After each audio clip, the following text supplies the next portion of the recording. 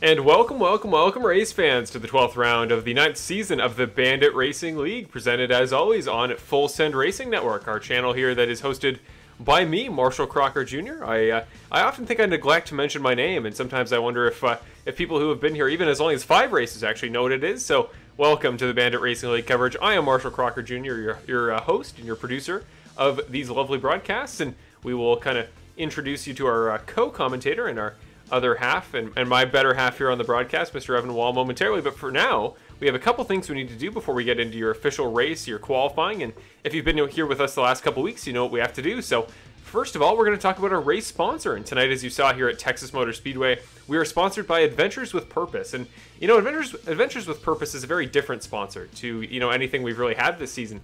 They're a very different project. And let me just put the logo back up here for you. But Adventures with Purpose is what's the best way to put it? It's kind of an initiative, kind of a movement by a number of different people, and it started out with the goal of environmental awareness. So they were using sonar technology and all sorts of various devices to go and extract cars from lakes and things like that, and try to clean up the environment. Some of the bigger stuff that you can't just do, walking along a beach. And it turned into something very different, and it added on kind of a new layer, semi recently, when they actually discovered that some of the cars were essentially evidence, hints towards a past missing persons case. So it happened a couple of times, and as they looked around and continued to survey certain places and certain bodies of water, they discovered some of these people that had unfortunately passed away in terrible accidents. But as they say in their videos, and I got a YouTube channel with over 1 million subscribers. So here you go on screen, you can see their YouTube, and on YouTube, Adventures with Purpose. The link is in the description below. So if you want to go check them out and understand more about what they do and watch some really entertaining content that is somewhat obviously unfortunate and tragic due to the circumstances, but it's also kind of a great closure for the families of those who are affected.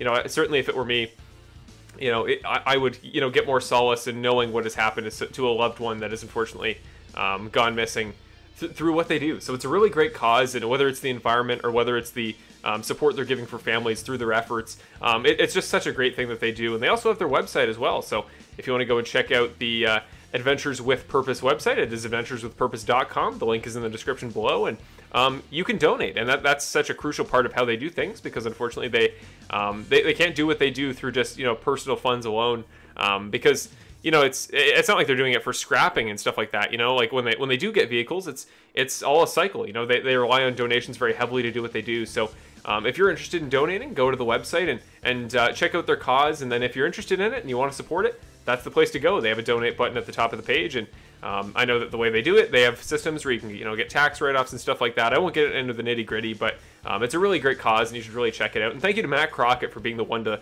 look into it, familiarize himself with what they do. I know he's been in contact with them, but unfortunately we weren't able to set up an interview. But so shout out to Matt Crockett, who we won't talk to because I know he says he's not feeling great tonight. But thank you, Matt, for kind of making us aware of this great cause. And if you want to go check him out, it is in the description. So adventureswithpurpose.com. And thank you guys for such a great sponsor. Thank you to them for sponsoring. And I know they're very busy with some projects in the background, so we didn't want to disturb them too much. But I hope everything goes well on their front. And again, if you want to go check out some really great content, support their YouTube channel, feel free to go subscribe if you enjoy what they do.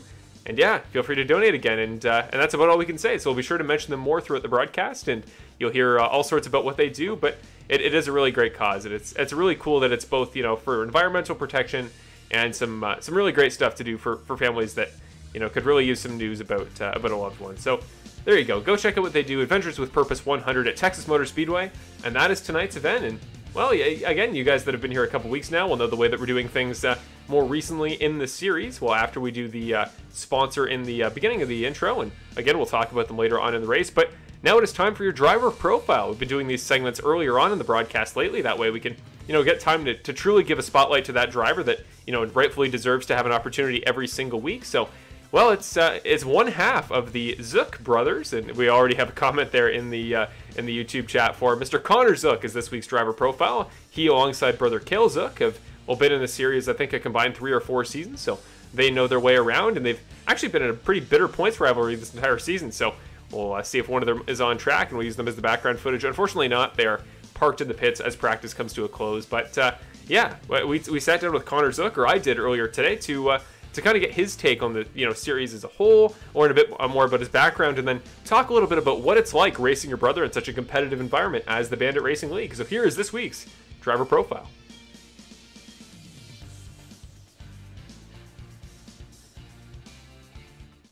And in the 11th of our weekly driver profile segments here on the Full Send Racing Network coverage of the Bandit Racing League, this week we talked to Connor Zook, driver of the number 55 truck this season, and he's had some great performances under his belt. You've had a great year overall, Connor, in your debut season. So first of all, just in your background, racing aside, do you want to kind of talk about some of your interests off track, what you're doing for a living at the age of, being in your mid-20s? Yeah, definitely. I live out in Arizona, and I work for a nonprofit out here, a legal nonprofit. So that's a lot of work. So I have my hands full with that. So it's nice to get on iRacing and kind of, relax and get to race. And I'm pretty competitive, but it's also nice to kind of take away some stress.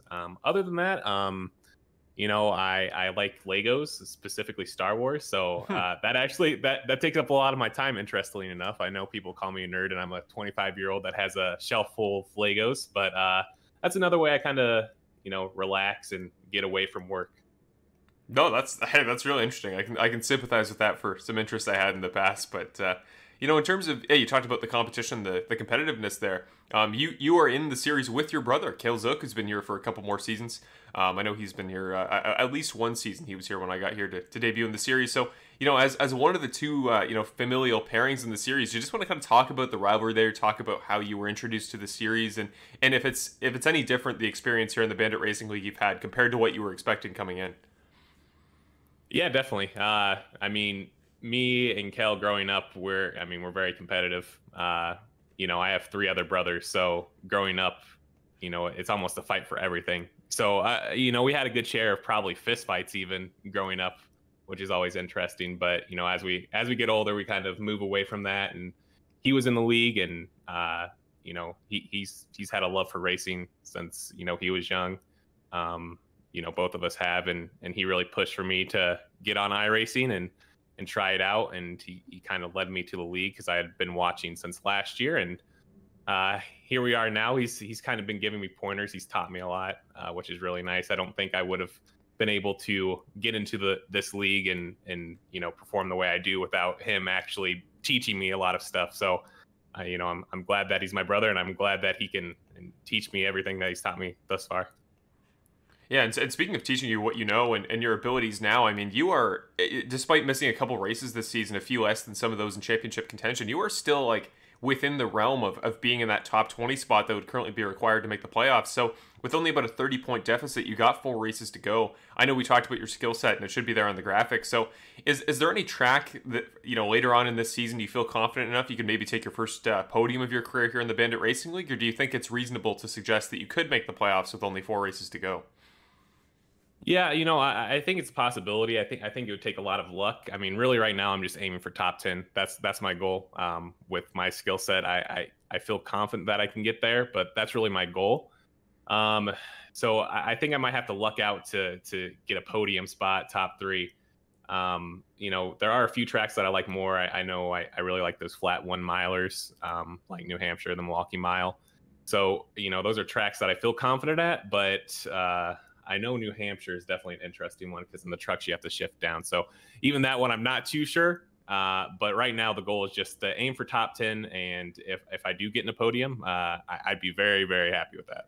Well, I certainly hope to see you there sometime soon. This year has been kind of the year of more variety and more parity than we've, I think, ever seen in the series. So, there's always a chance. You've had those top 10 performances this season. We've talked about you plenty. So all you can do tonight at Texas and going forward is just put your best foot forward, do what you've done in the past, and yeah, you've been rattling off consistency like crazy. So keep doing that. I'm excited to see if you can push the boundaries of that top 20 there to make the playoffs. And if we do see you there, best of luck going forward. And yeah, just thanks for taking the time to do the interview with us.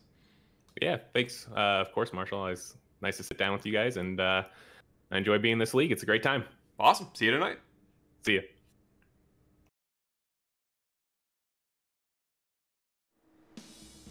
And we're back, and it was such a great opportunity to take some time with yet another driver in the series, and Connor's such a really well-spoken guy as well. I really enjoyed his interview, and he's got a great mic. I forget who makes it, but he was saying about how little he spent on it and for how great it sounded, so I always appreciate some mic quality from a broadcasting perspective. So yeah, it was so awesome to talk to him, and he's got some great support as of late, and he's had a really good rookie season as well in the 55 truck. So well deserved. Very happy to take the time there to talk to him a little bit, and like I said to him in the interview, I'm sure we'll talk to his brother Cale at some point, maybe before too long, and hear the other side of the coin. But well, tonight again is the Adventures with Purpose 100 at Texas Motor Speedway. And again, if you've been here in the series a long time, you know what we do next, but we're still not ready to talk about the race tonight yet. Now it is time for our race recap as qualifying kicks off and drivers begin to run their laps in preparation for tonight's event. And in our race recap, we recap last week's race at, anybody guess? It is Mosport for the final round of the Rogue Energy Triple Crown Challenge. And what a race it was. First of all, on the pole, Mr. Nick Nickerson in the 2 truck. He's so consistent at it. He was leading in the points already in the Rogue Energy Triple Header, and well, he's won 4 of the last 5 road course races in this series. And early on, Jonathan Platt having some issues, though he did run fastest in practice tonight, so he may turn his luck around, but he went in the wall early in the race. There was a nice move by Christopher Ferrara around Matt Crockett, or vice versa, I should say. And there was Curtis Yancey getting a little bit involved with Hunter Henry, gets into him down the inside of turn number 3. That was kind of his passing zone all night. And then he finally gets the move done in the next corner. So Curtis Yancey, after an earlier slip up, and you see it again, making that same move down the inside of turn number 3. Curtis Yancey was just on the charge from start to finish after an early mistake, trying to make his way back through the field. Here's the same battle between Brandon Jackson, Kevin Foster, and once again Curtis Yancey after the pit cycles. And these two, who have a little bit of history, who've since kind of smoothed things out, continuing to battle, getting into each other again in turn 3. That's just seemed to be the place to watch. This is only a lap after that original pass. But unfortunately, Brandon Jackson, after having some really great battles all throughout the race, finds himself in the turn 6 inside wall and hooks it around, and that would be the end of his night. I know he's not a big road course fan, and that surely won't help. Curtis Yancey as well had a spin coming off turn number 1, manages to keep it off the wall though, and he would continue, and I believe he still came home with the top 10 finish. Though here's Christopher Ferrara and Nolan Gross coming together. Nolan, well, getting slightly better of that exchange. He managed to keep the car on track, or the truck I should say. Christopher Ferrara was not so lucky. Now we see Peter Murphy there trying to go around the outside of Matt Crockett, and he would get it done. It was a beautiful move there. Did a great job trying to get by, and the first and only pass we really saw there. You saw Christopher Hamilton a moment ago. He was a little ways back after making a mistake in the pits, and it would happen again, sliding into Peter Murphy there in the hairpin. Unfortunate luck for him, and he would only come home in 7th after a dominant second place run the entire rest of the race. But Nick Nickerson would come home for his 2nd road course win of the season, 3rd overall, and he would win the Rogue Energy Triple Header on points. He was already the leader in the championship, the mini championship going in, and the real one for a fact. And he would come away with the win at Mosport. He claimed the North, and now he comes into tonight trying to make it back-to-back, and he's already the pole sitter for tonight's event, provisionally in qualifying. So there were your results. It was Nickerson, Guzik, Welch, Hilbrands, and Sawyer were your top 5. And now as we will head into our other couple of segments, we can now give you a little bit of detail on the current pecking order here in qualifying. So the top 5 as of right now are Nick Nickerson, Eddie Hagge, Trey Ellis, who makes his return tonight in the 4 truck, the first winner of tonight's, of the season in general. And Ricky Hart comes home in 4th with Hilbrands in 5th as far as qualifying order currently goes. So we'll give you a little bit more detail as we go on, and only a couple minutes left, I believe. Yes, 2 minutes left in qualifying. So we will go through your full order in just a minute. We are almost done. But first, let's give you the championship situation, or the playoff outlook, I should say, after last week's race at Mosport. Remember, every driver that wins a race this season is locked into the playoffs. And then the top 12 in points who do not have wins will also make it. So it is Nickerson, Guzik, Ellis, Lacey, Yancey, Aaron Smith, Ricky Hart Jr., and Brandon Jackson, the 8 drivers who have won a race this season, and thus are all punched into the playoffs. And on the right side there in yellowy green, you see all the drivers who are in on points in the top 12, and Nolan Gross, Bill Harkins, and Chris Ferrara are your drivers on the cutoff line. But now it is time to introduce a guy who is very familiar to the series, a longtime friend, and somebody who used to host these broadcasts himself, and has since joined me as a part of, well, our Full Send Racing Network obligations. He still does the graphics for the series, does so much, and he's been with us most of, if not all, the season. So here is Mr. Evan Wall. It's great to have you back, Evan. And, well, you know, I was just saying before the race, you know, Texas Motor Speedway, when you go to these 1.5 mile tracks, is one that is kind of just par for the course for Bandit. You know, it feels like a clean slate, like an empty painting.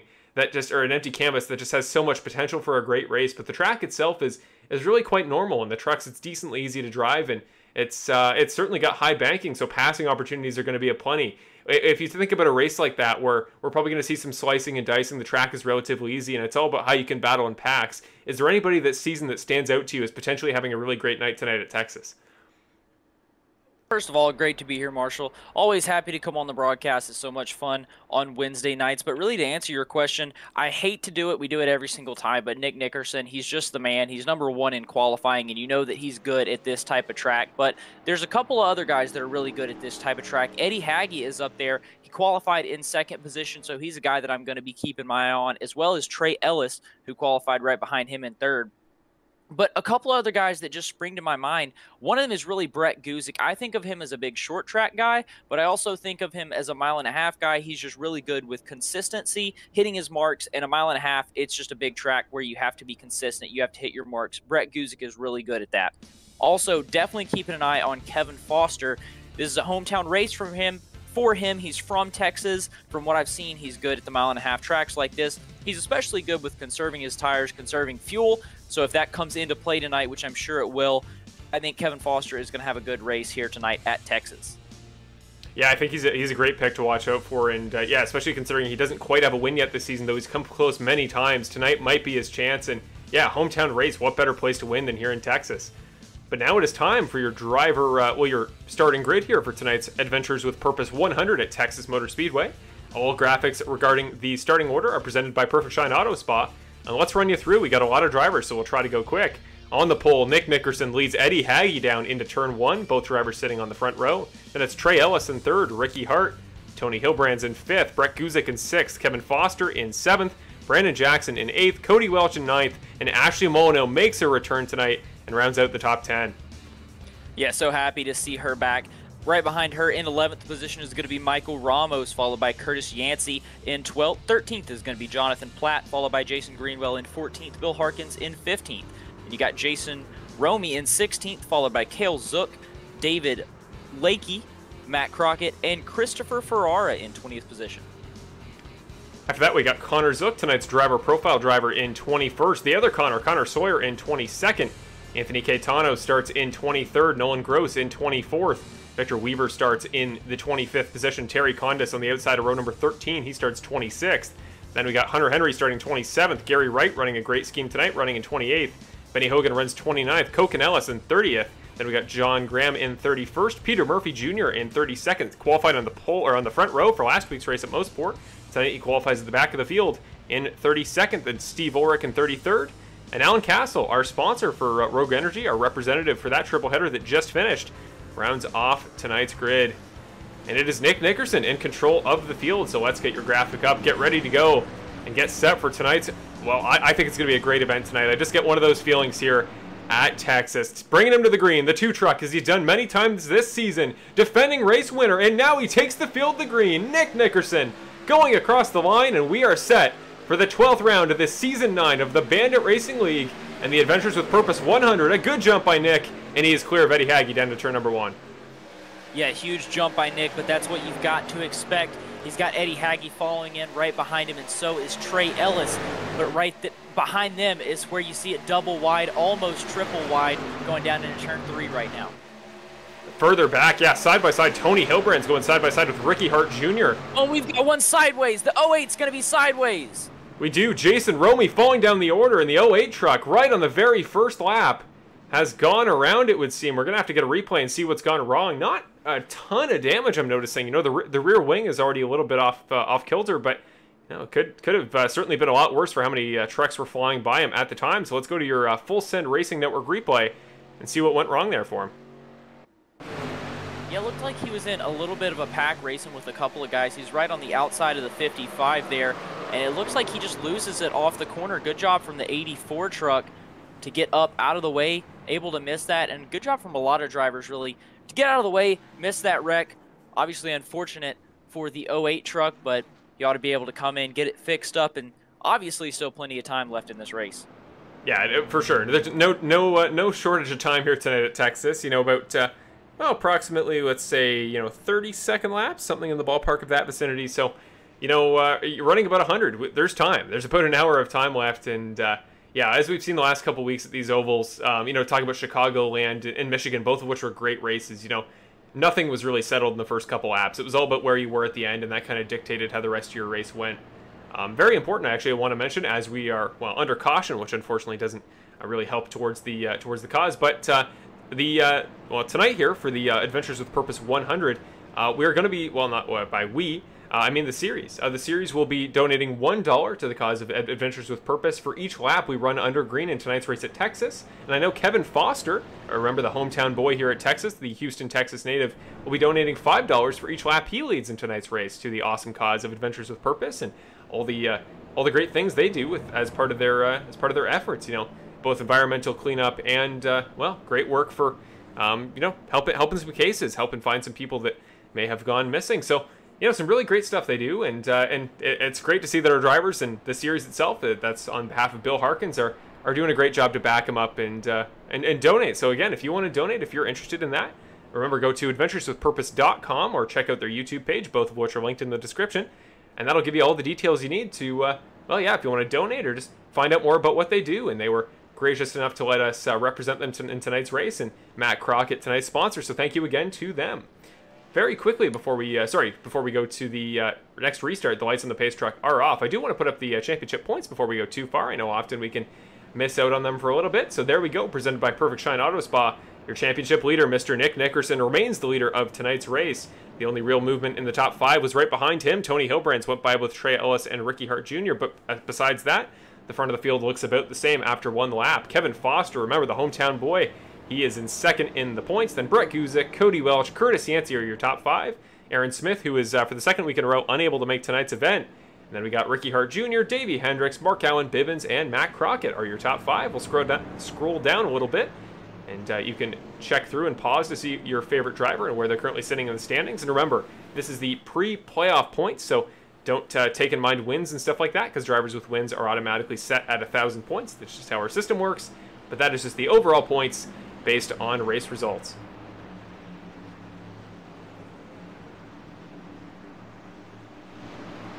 And the pace truck is going to take the left-hander off onto pit road. Nick Nickerson, for the second time tonight, for the first green flag restart, takes the field to green here at Texas Motor Speedway. And we are off. Great jump from the 2 of Nick Nickerson. He is flying down to turn number 1. Now Trey Ellis, though, going to look right to the bottom of Eddie Hagge the first time down turn number 1. And Tony Hilbrandt's trying to go with him. He's going to go to the bottom side, get in the slipstream a little bit. And here at Texas, with new tires, you can run that bottom pretty consistently. So we're starting to see the 2 wide rows start to stack up. And unlike many tracks in the corners, you can keep that going. Yeah, Eddie Hagge was doing a great job on that first little run. It wasn't much of a run, but he was doing a great job staying stuck down there on that outside line. He couldn't do that on this restart, though, and you've seen him get pushed back just a little bit, losing spots. Now he's got Brett Guzik under him. Brandon Jackson's poking his nose under there as well. So really, until that 97 can find a time to get down, he's going to have a little bit of trouble. Obviously, he's more comfortable on the bottom side than he is the top, but he's really out of the groove right now. Now he's got the 85 truck of Cody Welch under him. Jonathan Platt sticking his nose in there as well. Yeah, the bottom side here on fresher tires here at Texas is just going to be so dominant. You got to get to the bottom and protect as soon as you possibly can. And well, now unfortunately Eddie's also got Ashley Mullineaux again making her debut tonight in the series, at least as far as season 9 is concerned. She was a veteran of last season, won 2 races to close off season 8, and now tonight she makes her return in the 45 truck, looking good, going to the bottom, and gonna pretty consistently, comfortably make that move. So now she's going to focus her efforts, forward. Good friend Brandon Jackson sitting there on the outside line. She's going to go under him as well. So, yeah, the message early in this race tonight, Evan, seems to be just don't go to the bottom. Yeah, that's what it seems like. But now let's take a look at Trey Ellis right now. He's sitting in second position, and obviously he's been itching to get back in this truck. We haven't seen him in a week or two. Not exactly sure where he's been, but he's doing a great job in his return so far. He's running down Nick Nickerson, or at least not letting him get away. I believe when this restart first started, Nick got a really big jump, and he was out there a good ways. Nick Nickerson is seeming to reel him in just a little bit, catching up to him, or Trey Ellis is seeming to reel him in, catch up to him, and he's doing a great job at that. He's definitely one that I'm going to be keeping an eye on the rest of the race. Yeah, as you should. Already a win on the season. Could make it 2, could become the 3rd driver to do so this season. So, Trey Ellis could be an undercover pick to do that, but he's off to a great start tonight, so do not count the 4 truck out.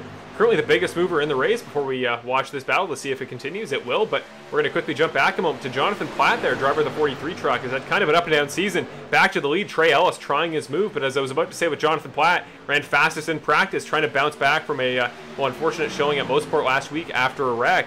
And he's already up 6 spots from 13th to 7th early in tonight's event. And there goes Trey Ellis, gets the move done. Nick Nickerson gets in the high groove a little bit too high. And new race leader, the 4 truck of Trey Ellis. Yeah, great job there, Brett Guzik. He's looking to follow him as well. Trey Ellis going to be your leader, though. Nick Nickerson, he might get stuck up on that outside lane. We'll have to see what this line of trucks do behind him.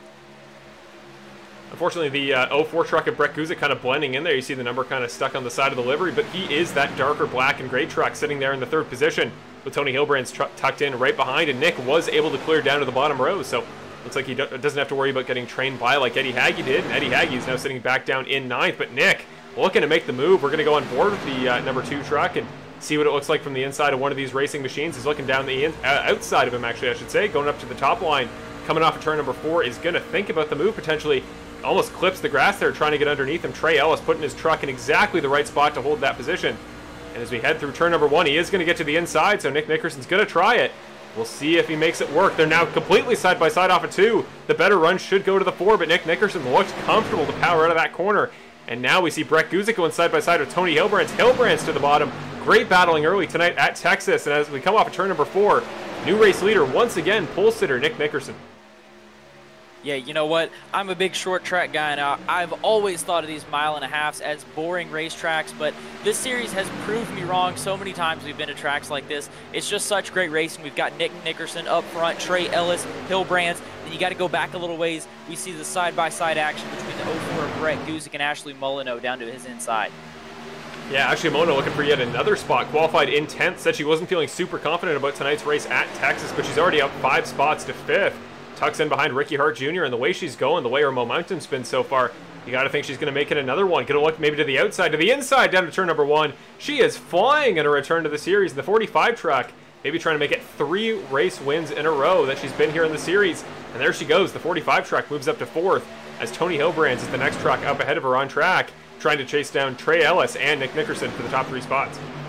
Yeah, and talking about guys with momentum, one guy that I really have my eye on is Cody Welch in that 85 truck. We really haven't talked about him a lot, but he really has his momentum going. He's moving his way up through the race, and obviously he's the truck just behind Ashley Mullineaux in that 85, the Stars and Stripe truck, a great-looking Silverado there, but he is working his way up as well. He's got by a couple of guys, and he's going to be trying to follow Ashley Mullineaux or work on her next, one or the other. Yeah, following up a third-place performance last week at Mosport. A great job there at the road course. Is a very underrated kind of element of his abilities. So Cody Welch could make it 2 in a row tonight. But right now, a great battle for second. Tony Hilbrand's doing everything he can to dice and weave around the back end. Gets a push from the 45 truck. The 45 of Mullineaux trying to get Tony Hilbrands to get involved with Ellis, maybe trying to sneak her way through and behind.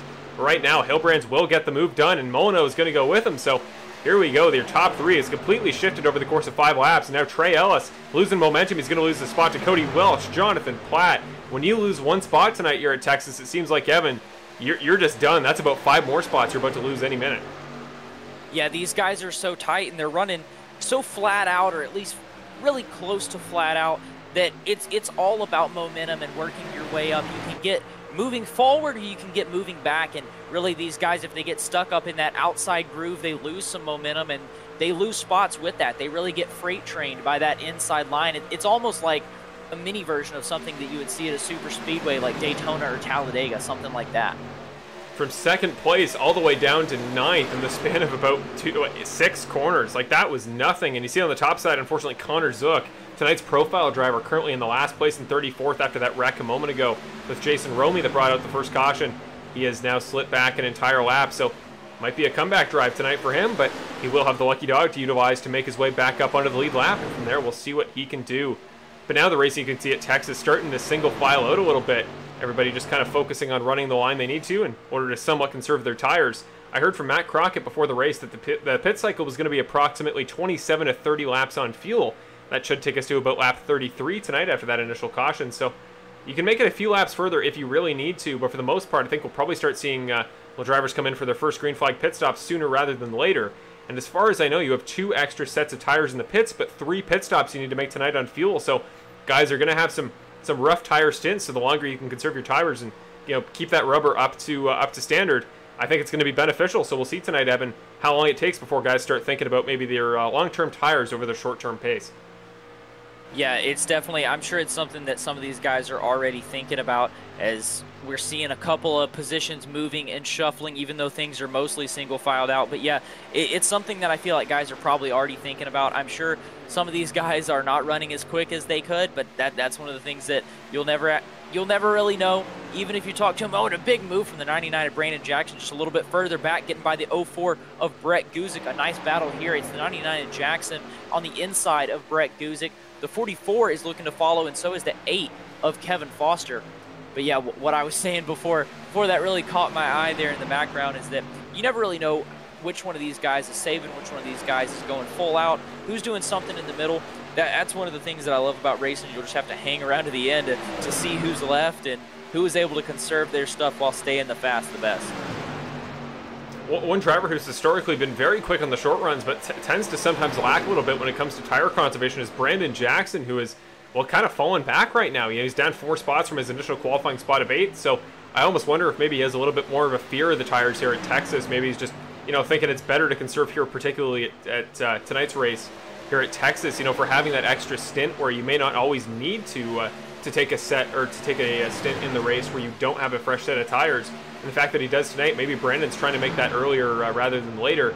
Maybe he's going to take that no tires stint at the very beginning in his very first pit stop, and maybe going to focus more on his pace by the end of the race. But whatever it may be, short term, he is losing spots, down 5 from the start of the race. Same with Kevin Foster, hometown number 8, sitting there in 12th, down from 7th. So, for every lap he led tonight, he was going to donate to the cause. And, well, the way his strategy is going so far, it looks like those laps will be coming a little bit later in the event. Yeah, you know what? If it was me, I would probably be doing the same thing. Just take it nice and smooth these first 2 runs, really, and then turn on the jets sort of toward the end. And I know Brandon Jackson, he's probably a little bit skittish as well around some of these drivers. It seems like the way that his luck is going, he ends up getting the bad side of the stick just about every single race. He ends up getting wrecked out. So one thing, he's probably fairly worried about the way that some of these guys are racing up front. That's definitely got to be something crossing his mind. As now we're looking back up front, you can see the 2 of Nick Nickerson still leading your race, but Ashley Mullineaux is close behind him, and Tony Hilbrand's right behind her. Yeah, well, we were looking away at those battles further back with Brandon Jackson and Brett Guzik. Ashley did get the move done on Tony Hilbrand's for second position, so now she is the driver in the catbird seat, sitting in the 45 forward, waiting for Nick Nickerson to potentially make a mistake, or maybe she'll just force her own luck there, get underneath him, and find a way to lead some laps herself. And you got to think with how far she's moved through the field, up 8 spots from 10th. I would assume Ashley Mullineaux is probably going for that take tires early strategy, burn them up a little bit, and then focus on that conservation a little bit later in the race. So 2 different strategies. It really does just depend on the way cautions fall, but this could be the move right here. Just peek it a little bit to the inside, down into turn number 1. Nick is going to close the door, but she's right on the back bumper there. And I think we've seen tonight so far, Evan, that as long as you can get right up to the back bumper of another driver and you're willing to risk your tires, moves aren't that hard to come by, it would seem, with those double lanes as a result of the high banking. Yeah, they're not too hard to come by yet, but the thing is, once these tires wear down and once these drivers in front become a little bit more aggressive, things are going to change a little bit on that front. Right now, I feel like a lot of these drivers that are up front, they don't really want to risk it as much. If somebody's trying to be that aggressive, make that move to the inside, they're just going to go ahead and let them do it. I don't necessarily want to say that Nick just let those 2 guys get past him, or let Ashley and Tony get past him, but the thing is, I don't think he wants to really try and cause a caution. I don't think he wants to put himself in peril for those positions. So you know what, letting them by, conserve your tires, just ride it out a little bit. There's no reason to fight too hard this early. But speaking on what you said a little bit before about the way that cautions fall, that's one thing that is so unpredictable in this series. You never know what can happen, because it's not like this race typically, or this series typically has a lot of cautions, or they typically don't have cautions. It's really somewhere in the middle, and there's really no way that you can predict it. Like a couple of seasons ago, pretty much every single race went caution free, and you basically knew that the race was probably going to go caution free. Whereas some of these races, they tend to be caution filled, but you really never know. A lot of these drivers have been getting better and better, And some of these races have been starting to look like they're going to go caution-free. So when it comes to strategy and trying to guess what is going to happen, there is no guessing. Absolutely. I think this season it would have been particularly tough as a driver to try to, decide strategy in some of these races, because you're right, it's been so inconsistent as to how many we get in a race. We had a couple short track races that were particularly bad for him, but now we've just it's been like 1 or 2 cautions each race. It's been awesome, and we've gotten plenty of action through the last couple weeks. We've had some great races, and tonight again, if you're banking on recency bias and you're going to say, okay, if we get 1 or 2 cautions throughout the race, I'm just going to commit to my strategy and assume it'll work and assume we won't have that other layer that could potentially put a strategy to rest. But right now, this battle between 2nd, 3rd, and 4th, that being Nickerson, Hilbrands, Welch, and somewhat Ricky Hart Jr. is great so far. And now we're seeing drivers come down pit road. It's Mullineaux first, then Nickerson, Hilbrands, Welch, Hart, Yancey. Everybody's on pit road, save for Brett Guzik, and those drivers who did pit, despite how many were packed into such a small amount of space, appear to have all made it safely. Yeah, Trey Ellis came down a couple of laps ago, and so did Jonathan Platt. Those guys really started the charge. They were the first ones to come pit, and there you saw that big Pat come in. But now it's going to be Brett Guzik and Brandon Jackson leading your pack up front. Kevin Foster as well, with those guys that did not pit, but I'm assuming they'll be pitting this lap. Yeah, it looks like they are. Those guys coming in right now, all 3 of them. And everybody makes it on safely. Some real quick pit entries, actually, I'm noticing. Even like Brett, Kevin, and Brandon only got it wound up right there at the end, so you got to wonder potentially how close are these drivers coming to a potential pit road speeding penalty. But as of right now, I haven't seen any indication of that yet. So really picture perfect driving as of right now for guys getting on and off pit road. And we've seen over the course of the season, particularly what jumps to mind for me is our race at Homestead, just how important pit ins and pit outs can be in terms of just making up time. And speaking of which, Ashley Mullineaux, a big jump in the pits there. Oh, the 51's going to be sideways. That's Curtis Yancey. He's going through the infield grass there on the front stretch, losing the back end, keeps it under him, and keeps going. No caution as of yet. What in the world happened to Curtis Yancey? And how did he keep that truck under him? The 51 truck chugs along. He's going to lose a couple of spots. But holy cow, that was a bizarre occurrence.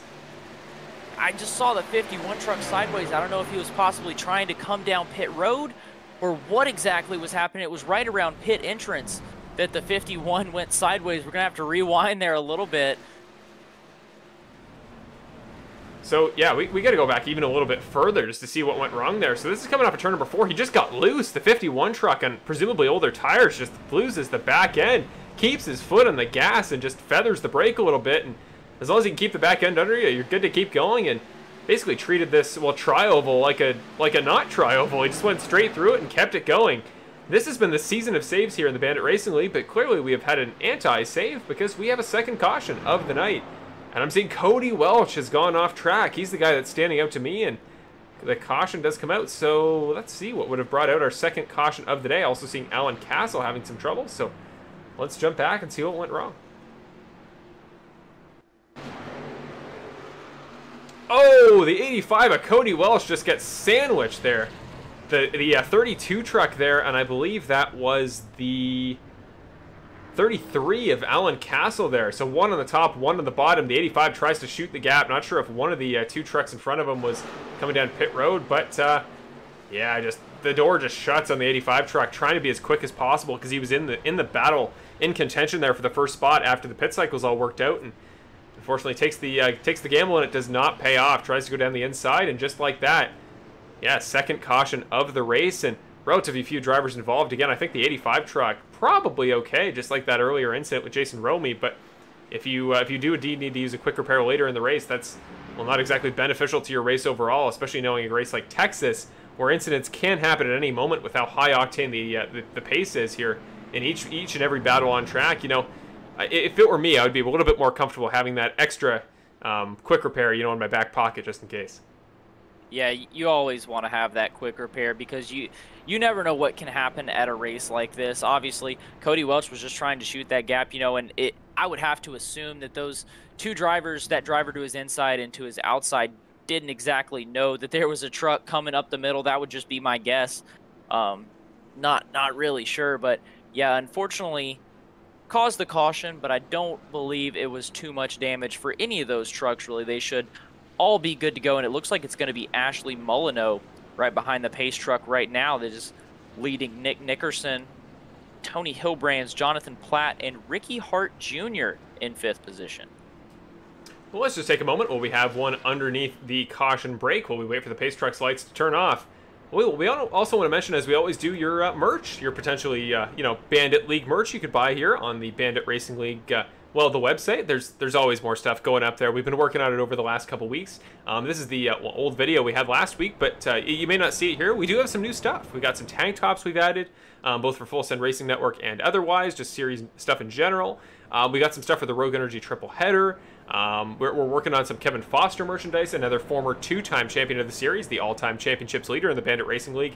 So we got some new stuff. Check it out. The link is always going to be in the description there down below, so go check it out. If you want to support the series, or if you want to just have some cool stuff you can show off to your friends and family and kind of get them involved in the series, and show how serious both Bill, everybody that runs it, Evan and I, and the drivers are about this series and what we do every week. So feel free to check it out. The costs are very low. Like, genuinely, it's as close as possible to be kept towards the cost of printing the t-shirts, and just so you guys can have something really cool to wear and in everyday life. And it's really good material. There's some definitely premium stuff on there. So go check it out. And yeah, we try to keep the costs low, and anything that we do make off of it just goes straight back to the series. So if you want to support the Bandit Racing League and want to get yourself some cool stuff, go check it out. So it's in the description, the link there towards the website in general, and then you just go to Bandit Merch. So I don't remember if I linked the Bandit merch link or I linked the website link in general, but regardless, you'll find it. Here you go. Here's some footage of the site, and again, really cool stuff there, so feel free to go check it out.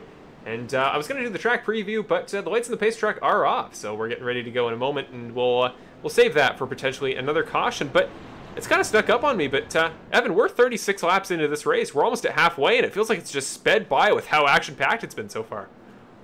Yeah, this has been a great race, a lot of action, and it's gone by really fast, like you said, a lot faster than I expected, honestly. We've got that first round of stops down, should be 2 more rounds of pit stops, and the race will be over. And now it's Ashley Mullineaux's turn to lead the field. The green Nick led the first 2 restarts, and now it'll be the 45 truck. Her first restart as the leader in this series in a very long time, but the 45 truck will be leading Nick, Tony, and Jonathan, your top 4. There she goes. The 45 truck is off. Nick didn't get a great jump at all on older tires there. And Tony Hilbrand's going to shoot up the inside. The 92 truck trying for second in the very first turn. Yeah, side by side right now in the first turn, the 2 and the 95 of Hilbrands. Jonathan Platt's going to be sitting right behind those guys, watching, waiting, seeing which line is going to move faster. Going to jump down to the inside because most likely it will be that inside that moves faster. We'll see how long Nick Nickerson can keep it up there on the outside. We're fairly single file right now. It's going to be Nick Nickerson side by side with Platt, and side by side a little ways further back we got Trey Ellis up on the outside, and on his inside is going to be the 8 of Kevin Foster. Another side by side battle. It's Curtis Yancey and the 04 of Brett Guzik. Yeah, also Jason Greenwell and Eddie Hagee. There are just 2 wide rows everywhere. And Trey Ellis, as you mentioned, getting passed by the 8 of Kevin Foster, the hometown driver himself from Houston, Texas, who moves into the top 10 spot there in 10th. But Tony Hilbrand's down the inside of the 45. We have a new race leader, and the 45 is getting jostled all around by the 2 truck. Nick is right on the back bumper, gets off and makes sure that we don't cause a 3rd wreck of the night. But man, could have potentially been close just due to the, again, close quarters racing we're seeing here at Texas. Yeah, some great racing so far. A driver coming out of the pits, not exactly sure who that is, but side by side for a long way back. This is a great battle for the lead right here between really all 3 of these drivers. Mullineaux is the one out front right now, but Hilbrands is battling hard up to the outside. Nick Nickerson down to the inside. Any of these drivers could come away with it in the next couple of laps. Looks like it's going to be Nickerson looking down to the inside, and with that momentum down there, he should be able to take the position away. Side by side coming out of the turn and battling side by side. It looks like the 2 of Nickerson is going to be your new leader. An uncharacteristic move from Nick Nickerson, but it puts him in the lead. Typically, he doesn't get that gutsy and take risks that big in terms of making moves on other drivers. So that was quite the pass. And you almost got to wonder with Ashley Mullineaux showing potentially the threat of leading this race for as long as Nick has so far. Maybe he's trying to pull out a different side of himself, and trying to get a little bit more aggressive, switching his tactics up, because as we've seen so far, Ashley Mullineaux has not skipped a beat in a return to the series, but now it's Nickerson, Platt, Hart, Mullineaux, and Hilbrands, your top 5. Tony Hilbrands, after leading for a couple of laps, gets shuffled out back to the end of the top 5. Yeah, I feel like Nickerson isn't a guy that makes risky moves often, but he is a guy that is smart about when he decides to take risky moves. So it's not often that he does, but when he does, I believe he feels like that's the right move to make. He's not just going to do it for no reason. And if I had to guess, I feel like Nick Nickerson was getting a little bit uncomfortable with how racy those guys were. We're 42 laps in. We're almost halfway through this race, but those guys were getting really aggressive. And you never know what can happen when guys get aggressive. I feel like Nick knew that it was going to cost his tires in the fourth. Trey Ellis is going to be getting bumped. I believe he's going sideways on the front straightaway into the wall. He should be able to keep it going here.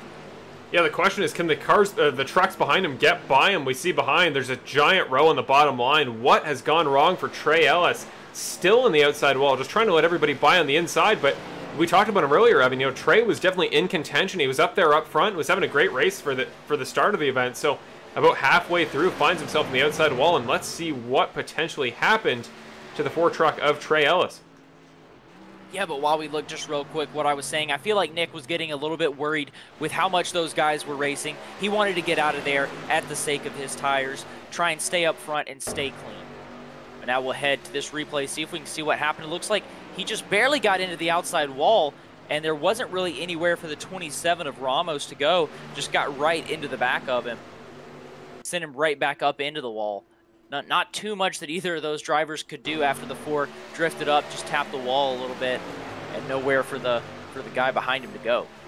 Yeah, that was really all it was, just a slight miscalculation, behind himself a little bit too high, and yeah, incredible. Michael Ramos was able to dodge, you know, get by him and dodge him without too much damage to the 27 truck. So back up to the front, Nickerson, Platt, Mullineaux, Hilbrands, Guzik, now your top five, and yeah, that was really unfortunate for Trey Ellis. Again, he was up in the top five there for that really early to middle portion of the race, and now he's going to find himself in the pits, a lap down at minimum, probably two is, yeah, we see the leaders go by, so now 2 laps down, needs a quick repair. Just terrible luck for the Ford truck, and that's the Bandit Racing League for you. Things can turn around so quick, and you really got to savor every second you're up in the top 5 in tonight's race in Texas, because it has been crazy so far, as we almost see a 3 wide down the backstretch. Yeah, a lot of great racing really happening all over the track right now. Looking at the 99 of Brandon Jackson, who's going to be on the outside of Brett Guzik. Ricky Hart Jr. has a good view of this battle up in his windshield, up in front of him, but really all these guys are watching the battle that's in front of them, which is for the lead. Nick Nickerson has it out there. He has the lead right now, but it's really close between all these 4 guys at any point in time. Any of them could just jump down to the inside, make a move, and we've talked about how relatively easy it is to really make a move down to somebody's inside. It's just going to use up your tires. I am surprised, honestly, in this stint that we've seen guys as successful as they have been on that bottom line with how old the tires would have been. We're probably about 18 laps into the tire cycle now, about halfway through the race in general. So, yeah, you know, everybody's starting to single file out a little bit. I think everybody's somewhat calmed down, and we're going to see a couple laps like this before the pit cycles, and maybe with the exception of, you know, potentially if a driver makes a mistake, they could lose a spot to somebody behind them. But, yeah, you know, Brandon's going to go to the inside again this time on Ricky Hart Jr. He's going to look for the 6th spot, and Curtis Yancey in the 51 truck is going to go with him. But, yeah, I mean, Evan, that looked relatively cut and dry there for a move on the inside. Didn't seem to have to lift and was comfortably able to avoid the outside wall and exit. So, you know, maybe tires potentially not as big of an issue as they probably would have been expected to by most of the drivers and myself. So, yeah, it's interesting tonight. You know, the banking is pretty high here at Texas, but certainly, you know, you can only run flat out for so long, and once that lap comes where, you know, not hitting the outside wall is less or is tougher than it seems, that may be when we start seeing some more cautions tonight. Yeah, for sure. That's something that we're definitely going to have to watch. But right now, the number 2 truck of Nick Nickerson is heading across the finish line there. You're watching the battle for second as they head across the finish line, or just did. And now we're on lap 50 of 100. So, you know, let's tell the fans what they want to know. Who has had the fastest lap of today's race? I'll let you go ahead and put that on the ticker, because that is obviously something that I am interested in as well. It was Nick Nickerson in qualifying, but has he been able to keep that pace up during the race? Well, I'll give Marshall a little bit of time to pull that up on the ticker, but we'll have that pulled up, see who has the fastest lap of the race. Yes, indeed. Unfortunately, I do not have a graphic that can actually display the fastest lap time, or I think we may potentially. Oh, we do. I should just shut up, because that is not true at all. Here are your lap times. Unfortunately, I can't display just the top time. In the background, we got to talk about this battle for second. Hilbrands and Mullineaux are just defending for their lives against Jonathan Platt and Brett Guzik. So that is your top 5 at the moment. We'll keep an eye on that. But there are all of the best times for each driver in the race so far, so that's each driver's individual best time. And far as I can tell, the fastest lap of the race so far is occupied by Ricky Hart Jr. with a 29.21. So he is kind of the gold standard for what you can do on a single lap, and unfortunately we don't know whether that was with the draft, we don't know whether that was with a push, but whatever it may be, theoretically Ricky Hart Jr., as he battles side by side with Kevin Foster, is hypothetically the fastest any truck in this field can go all night. Yeah, and talking about side-by-side battling, some great side-by-side battling for a couple of positions, but specifically up front, we've got a side-by-side battle for second position. Ashley Mullineaux, well, it's kind of fizzled out now, but Mullineaux was side-by-side with Tony Hilbrands. Mullineaux taking the position away now, but that side-by-side battling really causing Nick Nickerson to start to pull away up there up front. So we'll see if he can continue to do it, or now that they've single-filed back out, Mullineaux and Hilbrands may be able to catch back up. That's something we'll have to keep our eye on. But another driver that was side-by-side, no longer is now, it was Brandon Jackson and Brett Guzik. Those guys were racing really hard. Jackson even got into the back of Guzik just a little bit, came over the radio apologizing because Guzik got fairly sideways from that bump. A great job by him to save it. But it caused Brandon Jackson to be able to get by, and now both of those guys are passing Curtis Yancey. Guzik going to be in 6th, Brandon Jackson going to be in 5th, and they're working their way up. They're going to get by Jonathan Platt, who I think got shuffled aside by Brandon Jackson when he made the move on him that last time by in turn number 2. So Platt will lose the spot to Guzik as well, move out of the top 5, and now he could be within the clutches of the 64 of Ricky Hart Jr. Further back, a battle between Curtis Yancey and Kevin Foster, who are side by side. Great battles all throughout the top 10 right now, but Ricky Hart is the guy I would keep an eye on, because with that fastest lap and the forward progress he's had all throughout this stint, we could see him up in the top 3 momentarily. But now it's actually Mullineaux back to the point. The 45 truck gets the move done on Nick Nickerson, and she'll lead more laps tonight. Not sure how many she's led so far, but certainly quite a few. Maybe I can check on that. And yeah, new race leader, 45 truck. Yeah, doing a great job to get that 45 truck up front. It's going to be Nick Nickerson in 2nd place. Tony Hilbrands behind her, Brandon Jackson and Brett Guzik 4th and 5th right now, with Ricky Hart Jr. that you're looking at now in 6th. Behind him is going to be Jonathan Platt, Kevin Foster, Curtis Yancey, and Cody Welch rounding off your top 10. Just want to mention the biggest mover in tonight's race so far. That is, well, the fan favorite himself, Mr. Hunter Henry. He's up 13 spots from the start of the race. He started in 27th after qualifying, and the 94 truck has since moved up all the way to 14th. So making progress, the 94 moving forward, and yeah, I mean, if the pace he's going, theoretically he'd be the race winner, but there's a long way to go. Though Hunter is doing exceedingly well in the points this season. He's comfortably within the top 12 in the points, other than the winners this season who make their way into the playoffs. So a good points night tonight, which 14th out of 34 would be for Hunter Henry, would certainly help facilitate his entry into the playoffs for, I believe, the first time in his Bandit Racing League career. Yeah, a great job from him working his way up. But another driver that's really working his way up, he started in 20th. Right now he's 12th. It's Christopher Ferrara driving that 13 truck. And a little bit of a shameless plug here, but the Evanwall Media painted truck in the number 13, a little bit of a battle there as he's battling with the 84 of David Lakey and the 97. But yeah, the Evanwall Media painted truck, the National Guard number 13. If you need a truck painted, I've done a couple of them, 3 of them running tonight, that 13 truck, as well as the 10 of Matt Crockett and the 99 of Brandon Jackson's. There you see the 43 of Platt heading down pit road. But yeah, Christopher Ferrara, he's trying to do as good in this race as he is in our Bandit Racing League Fantasy League. Right now he's 3-0. He's the only guy to be 3-0 in the Fantasy League. He's trying to bring that same energy to the race here tonight. And speaking of the Bandit Trivia League, I would just like to say specifically to, who was that?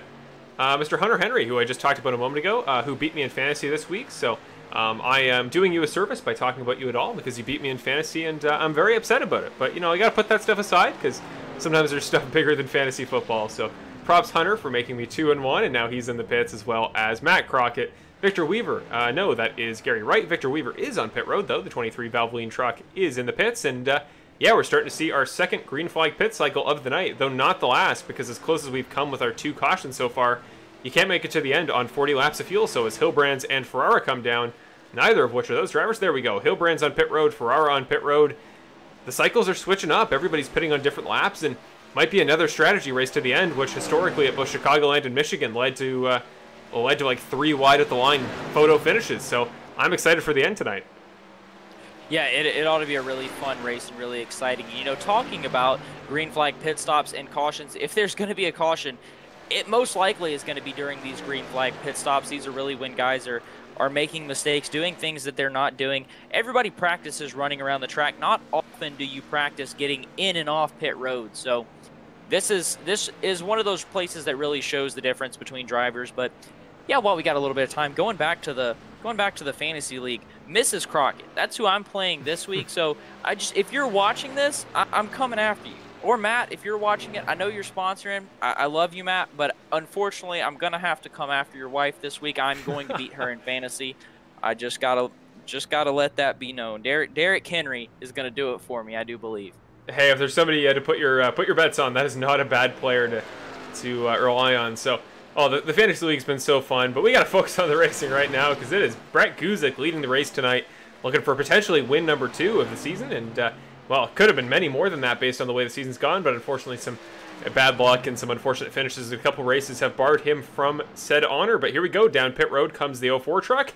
Same with the hometown number 8, Cody Welch, who was in the back end a little bit, kind of fishtailing on his way down to pit road, but he does now pit, so the 85 truck on pit road, looking for his first win of the season. Benny Hogan going to come with him as well, and now Bill Harkins in the 11 truck, our very own owner of the series, is going to lead a lap here tonight at Texas Motor Speedway. Yeah, beautiful looking. Very bright 11 truck for Bill Harkins. The Geezer Authentics Silverado. Of course, shout out to Geezer Authentics. We were talking about shirts in the chat just a little bit earlier. He's the guy who gets all that done. He does a lot of work to really get those shirts out.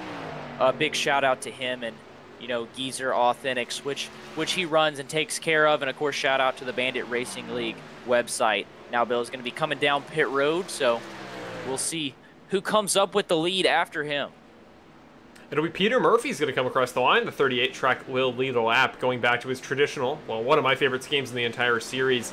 Peter Murphy qualified in second last week at Mosport. It was a great run for him, especially at a road course, but unfortunately, in terms of following it up, has not been quite so successful tonight.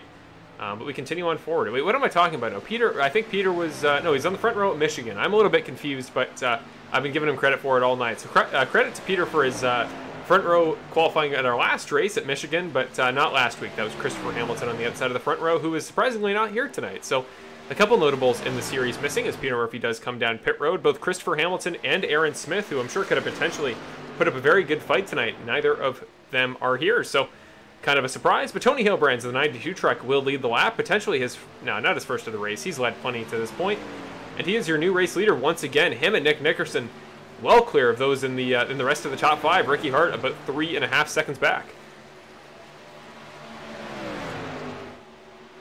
And a problem for the 43 truck of Jonathan Blatt. He said over the radio, didn't get tires for some reason when he came down pit road. He's going to have to come down again. That's really gonna hurt his position there. Platt right now running in the 9th position, but of course that is going to change as he comes down pit road for a second time during this run.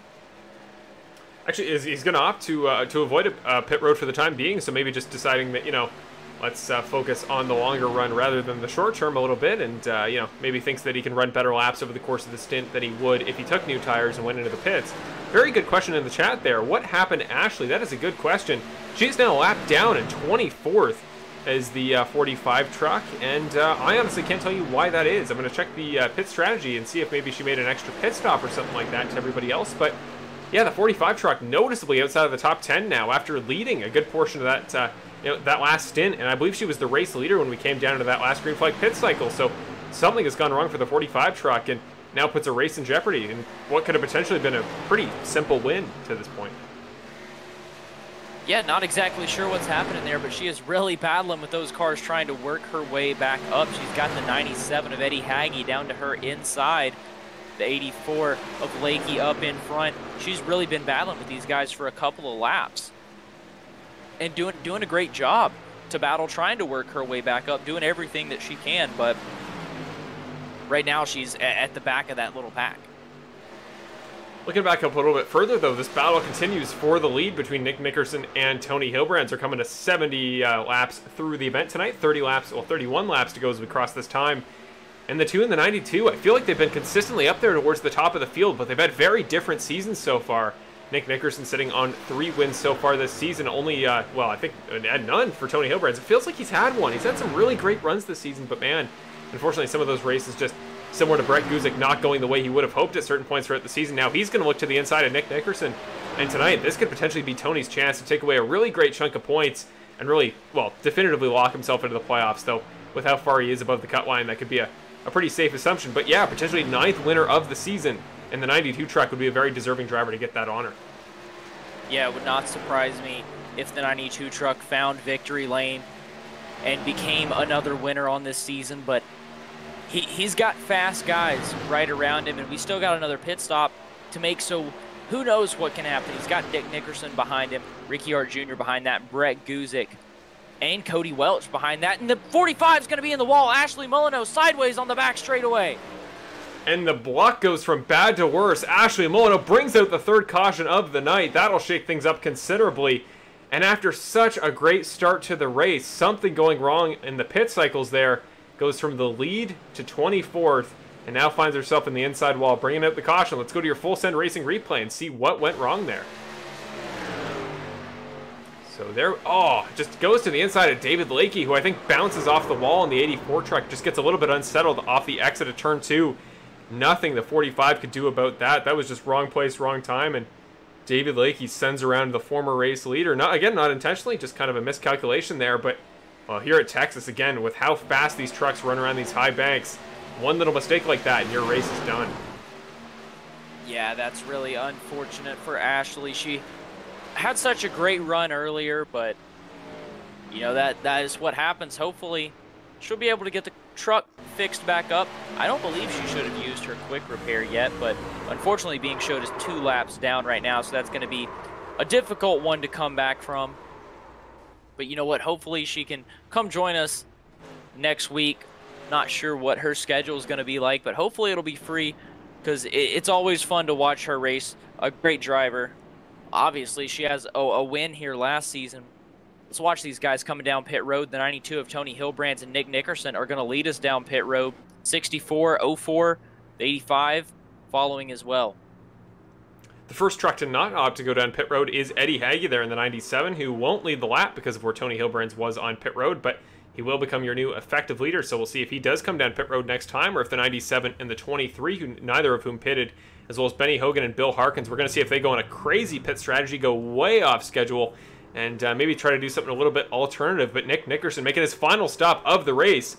The 2 truck is off pit road and is effectively the leader, aside from those 4 who did not pit. Then it's Ricky Hart, Kevin Foster moving up a couple spots there, Brandon Jackson, Tony Hilbrands loses quite a few spots in the pits, could just come down to how many tires he took. Then it's Brett Guzik, Cody Welch, Curtis Yancey, Christopher Ferrara, and Hunter Henry are your first 10 drivers off of pit road. The 83 of Jason Greenwell is going to be the driver. Your lucky dog this time. He was 1 lap down, now getting his lap back. He'll be shown in 19th position at the moment. Yeah, a little bit of damage to the right side of that truck, but certainly not enough that I think it'll, overall limit his race going forward, at least not to the point where he can take another quick repair if he so chooses. But, we didn't really get a chance to do it at this point yet in the race, but I guess historically the way we end up doing them is that, Evan, you often do these, so if you want to take over the track preview, and it's not really a track preview at this point, kind of the track rundown, but if you want to tell the people a little bit about Texas Motor Speedway, or at least the 2009 Legacy version we're running tonight. Yeah, sure. So this place opened up in 1996, but of course we're not running just Texas Motor Speedway, we're running the Legacy Texas Motor Speedway. So the way that iRacing does things, they'll scan a track, they'll have a track available. When a new track comes out, they will leave the old track available. So this is the track that was circa 2009 on the iRacing service. Then a new Texas Motor Speedway became available. We're running the old one though, not the new one. But this place was opened in 1996. Of course, it is a 1.5 mile speedway running 100 laps. That equates to 150 miles. Turns 1 and 2 are banked 20 degrees, while turns 3 and 4 are banked 24 degrees. So not too much of a difference. Not exactly very noticeable, but 3 and 4 are banked a little bit more. Quickest time on iRacing was August 27th of 2017. And that time was a 28.23. That's according to Dan Lisa. So not exactly sure how that stacks up to our times, yeah, that is fairly quicker than any time that we have here. So, not exactly sure. Maybe different weather settings for one thing. But next week we will be at Las Vegas, so that ought to be a really fun race. Going to Las Vegas, we've got Phoenix after that, and then Auto Club Speedway, and that's going to close out our regular season. Yep, that is correct. And then after that, we go to New Hampshire, Dover, Watkins Glen, and Pocono for the first round of the Bandit Racing League Season 9 playoffs, where all these drivers that have punched their ticket through either points or wins get to prove their merit, get to test themselves, and see which lucky, or, well, not lucky, but which talented 8 drivers can make their way into the second round. But, well, for now, we have a race to finish here at Texas, so it'll be Eddie Hagge and Victor Weaver on the front row, Nick Nickerson and Bill Harkins in row 2. Nickerson merging back into the top 3 as a result of that pit stop he just took. So he'll be back a few spots, but he'll have, well, fresher tires, as fresh as anybody in the field, certainly fresher than these guys in the top 3. So it's Weaver, Hagge, and Harkins. Hagge's going to lead him to the field and be credited with the top spot. Well, and let's see. We've seen before, Evan, we can have some chaos with drivers on different tires starting off in these restarts. Yeah, you know what they say, cautions breed cautions, but we'll see what happens. The pace truck dipping down onto pit road. It's going to be the 97 leading us to green, and a big jump from Eddie Hagge, the 23 of Victor Weaver, maybe spinning his tires a little bit. Going to be sticking the 2 of Nick Nickerson behind him. He's going to jump down to the inside, or really the middle lane, right behind the 11 truck of Bill Harkins. Chaos all throughout the top 10. We're 3 wide a little ways further back. I see Tony Hilbrands was in the middle of a 3 wide for just a moment between himself and Brett Guzik and Kevin Foster, though he gets out of that. Now he's to the top of Brett Guzik. A little ways further forward in the field, Nick Nickerson now tries to chase down Eddie Hagge, the 97 truck, on older tires. Then it's Ricky Hart who's just got by. Brandon Jackson's gone by Bill Harkins, and then it's Bill Harkins and Victor Weaver, kind of a wall being formed between those drivers on old tires and those drivers on new tires behind them. A little ways further back as well, Cody Welcher on the outside of Curtis Yancey. Haven't talked about Yancey so much tonight, but he has just been passed by the 85 truck. Now we'll settle in behind the 8 of Kevin Foster, see if he can get in behind the hometown boy himself, the guy trying to lead laps tonight for the cause for Adventures with Purpose here tonight. So, you know, the 8 truck wants to get up to the front, and we'll see if the 51's going to help him, or if he's trying to go around him on the outside, which seems to be the more, you know, current possibility. So he's going to make that move. But Brandon Jackson goes around the inside of Eddie Hagge, who is just bleeding spots now. Nick Nickerson back to the point, and those old tires in the 97 truck just coming back to haunt him.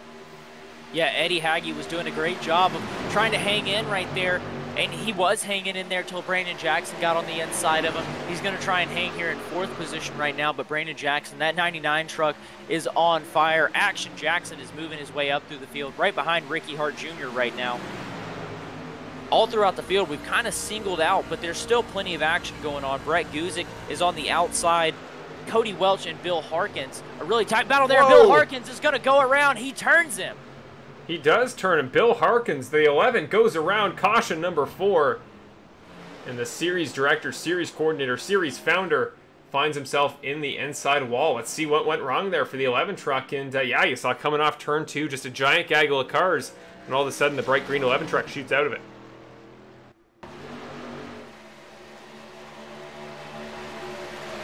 Yeah, kind of just gets too aggressive of a push coming off the corner from the 85 off of turn number 2, and wasn't quite squared up as they came off the camber of the corner back onto the front, or the backstretch. So just like that tiniest little bit of contact puts the 11 around, and again, I'm sure nothing intentional. You know, I hadn't seen really anything between these two, or really for the most part between anybody so far tonight. Just kind of a miscalculation. And Bill Harkins, who was you know, kind of out of his element in terms of tires, yet strategy overall, much older rubber than the guys around him. So you had to expect the guys behind were going to try to come through, but I'm sure he would have preferred it in a slightly different manner than that. Yeah, a really tough break for the 11 truck right there, trying to work strategy out. Right now he's going to be listed as the last driver on the lead lap, but here we see a couple of drivers pitting. The 99 truck of Brandon Jackson decides to stay out. So does the 04 of Brett Guzik, but Ricky Hart Jr. is going to come down pit road.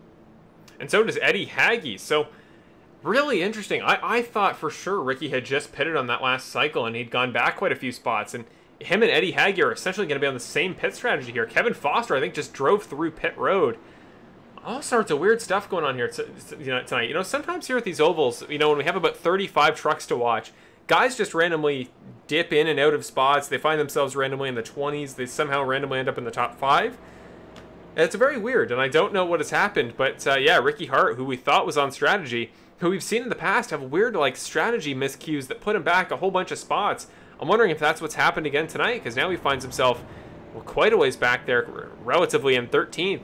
And yeah, I thought it was just a pit strategy thing. I thought he was on the usual strategy of pit there with about 25 to go, as most of the leaders just did, but pits again. So maybe just for new tires, maybe didn't have fresh rubber on the truck and thinks that, you know, coming from 13th on new rubber is better than being in the top 5 on old. So now it's a strategy race, Evan, and I don't personally know what the best strategy is, and I don't think these drivers do either. Yeah, I don't think there's any way you can know what the best strategy is here at this point. And honestly, if you ask half of these guys, they're going to tell you that their strategy is the best. But you know what? That's the mindset that you have to have as a driver. And the only real way to know which strategy was the best is to wait until the end, 18 laps from now, and see who is hoisting the trophy figuratively in victory lane, you know? Even then, that may not be the best strategy. No, nobody knows. It's really just a gamble, a big gamble. Every single race is a gamble to some extent, but that's part of the fun. Nolan Gross in the 05 truck should be the lucky dog driver this time by, so he will get a lap back last week's driver profile driver, and will find himself back on the lead lap. So the young gun there in the 05 truck, who's had a great start to the season so far, gets another chance to prove himself, and currently sitting in 22nd, will become the final driver on the lead lap. And you know what, while the lights are still on the pace car, we've talked about adventures with purpose plenty, but one thing that I really want to talk about is Matt Crockett's car.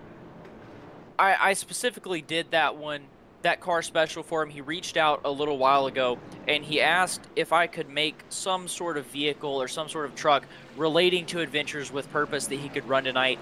He's a big supporter of those guys. Obviously, he's the one sponsoring today and really just trying to encourage everybody to donate, because they sort of run off of donations. So yeah, I just kind of wanted to show this car off, and as a thank you to Matt. It was one of the coolest cars that I ever made, probably the coolest car that I have ever made for iRacing. I tried to make it underwater, tried to make there to be little hidden things in the water, because that's what those guys do. They go, they dive, they find things in the water. You've heard about them. We've talked about it a couple times already.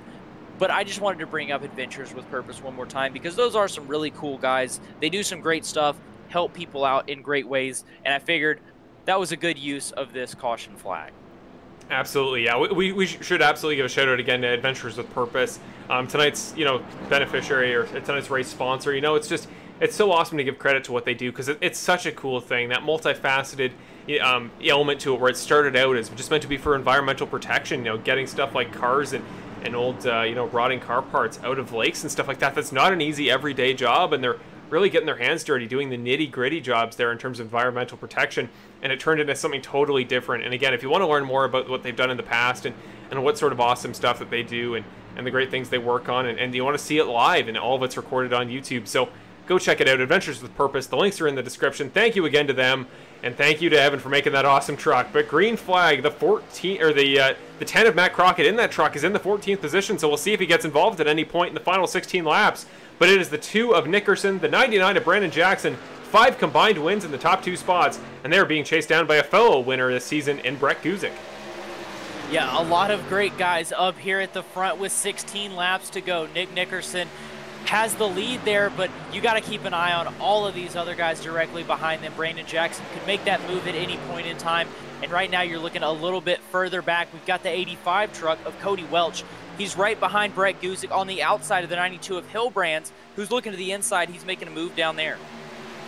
Hillbrands, the 92 truck, was a former race leader, was leading a bunch of laps alongside Nick Nickerson before this last caution set came out, and he is back up to 3rd. Forward momentum continues, and we got 3 new winners in this, or potential new winners in this section. We got both Tony Hillbrands and Cody Welch and Jonathan Platt, so plenty of potential for a 9th winner of the season. But right now, Brandon Jackson, an already former winner this year, side by side with 3-time winner Nick Nickerson up front.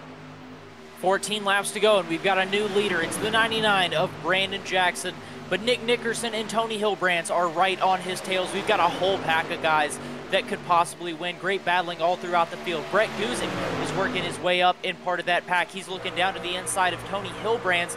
He's trying to make the pass down there, riding along with Cody Welch right now, who's watching all of this action take place in front. He's going to be 3 wide going up the middle. He's got Nick Nickerson on his outside, Brett Guzik down on his inside. 13 laps to go. That could be 4 minutes if we go green to the end, or no, I was trying to say 7 minutes, but something in that proximity. There is not much time left to go. It is go, go, go time. Brett Guzik down to the bottom, off of turn number 2, going to second position. Everybody's jostling around. Brendan Jackson up to the lead. Had led virtually no laps to this point in the race, but finds himself as the guy to beat this late in the event. Coming at 12 to go this time by now. Welch going to look to the inside on Hilbrands. He's the guy with the momentum right now. They'll keep an eye on Curtis Yancey and the hard-charging Jonathan Platt in behind. Yeah, I feel like we haven't talked too much about Curtis Yancey or Jonathan Platt, but those guys are really setting themselves up in a great position. They're right there back in the spot where they can make something happen. They're trying to work their way up. Of course, nobody is in a better position than Brandon Jackson or Brett Guzik, though, and those guys are going to be side by side as they come down into the corner. Brett Guzik's up there on the outside, which is probably not the ideal line. The 99 getting loose off the corner. He's got the 85 of Cody Welch directly behind them, but side by side going into turn 1, it's the 99 of Brandon Jackson, the 04 of Brett Guzik. Cody Welch, oh, up into the wall. The 51, the 51's going to be sideways now. Jonathan Platt turning the 51. Yeah, 2 back-to-back wrecks kicking that off. The 51 slid up into the 92 of Hilbrands. Then the 51 gets turned by Platt. Just like that, as we've seen all night tonight at Texas. Things can go so well. The battle's going to be so awesome. But the second something goes out of line, everything turns into a caution. That's the 5th of the night. Not too many overall. Curtis Yancey in the 51 trying to get back to the pits as quick as possible with a very misaligned race truck there in the 51. But just like that, 2 top contenders, 3 if Jonathan Platt is out, find themselves looking the wrong way. Yeah, really unfortunate for those guys. They were putting themselves in a really good spot, but just that's the product of hard racing. Things happen, and I thought it was going to be a really good save there. It was a really good save there until a couple of those drivers came in from the back, and really no blame to them, nowhere that they could necessarily go. But yeah, it looks like the 51 coming down into the corner. Looks like he just drifts up into the 92 of Hilbrands. The 92 able to save it and does a great job of saving it. But Jonathan Platt in that Georgia Bulldogs truck, Platt comes through there, and he just gives the 51 a little bit of a tap, because the 51, obviously, he had to slow up when he made that contact. He lost a lot of momentum. It is a great view watching everything happen up in front of you. Oh, look at the gap. I know she's 2 laps down, but look at the gap Ashley Mullineaux just shot there as Curtis Yancey was sliding to the inside. We got to get another replay of that very quickly. So let's go on board here with the 45 truck of Mullineaux. She's watching this all happen in front of her. So much smoke, you can't tell what's happening. The 51's coming down, and manages to clear him.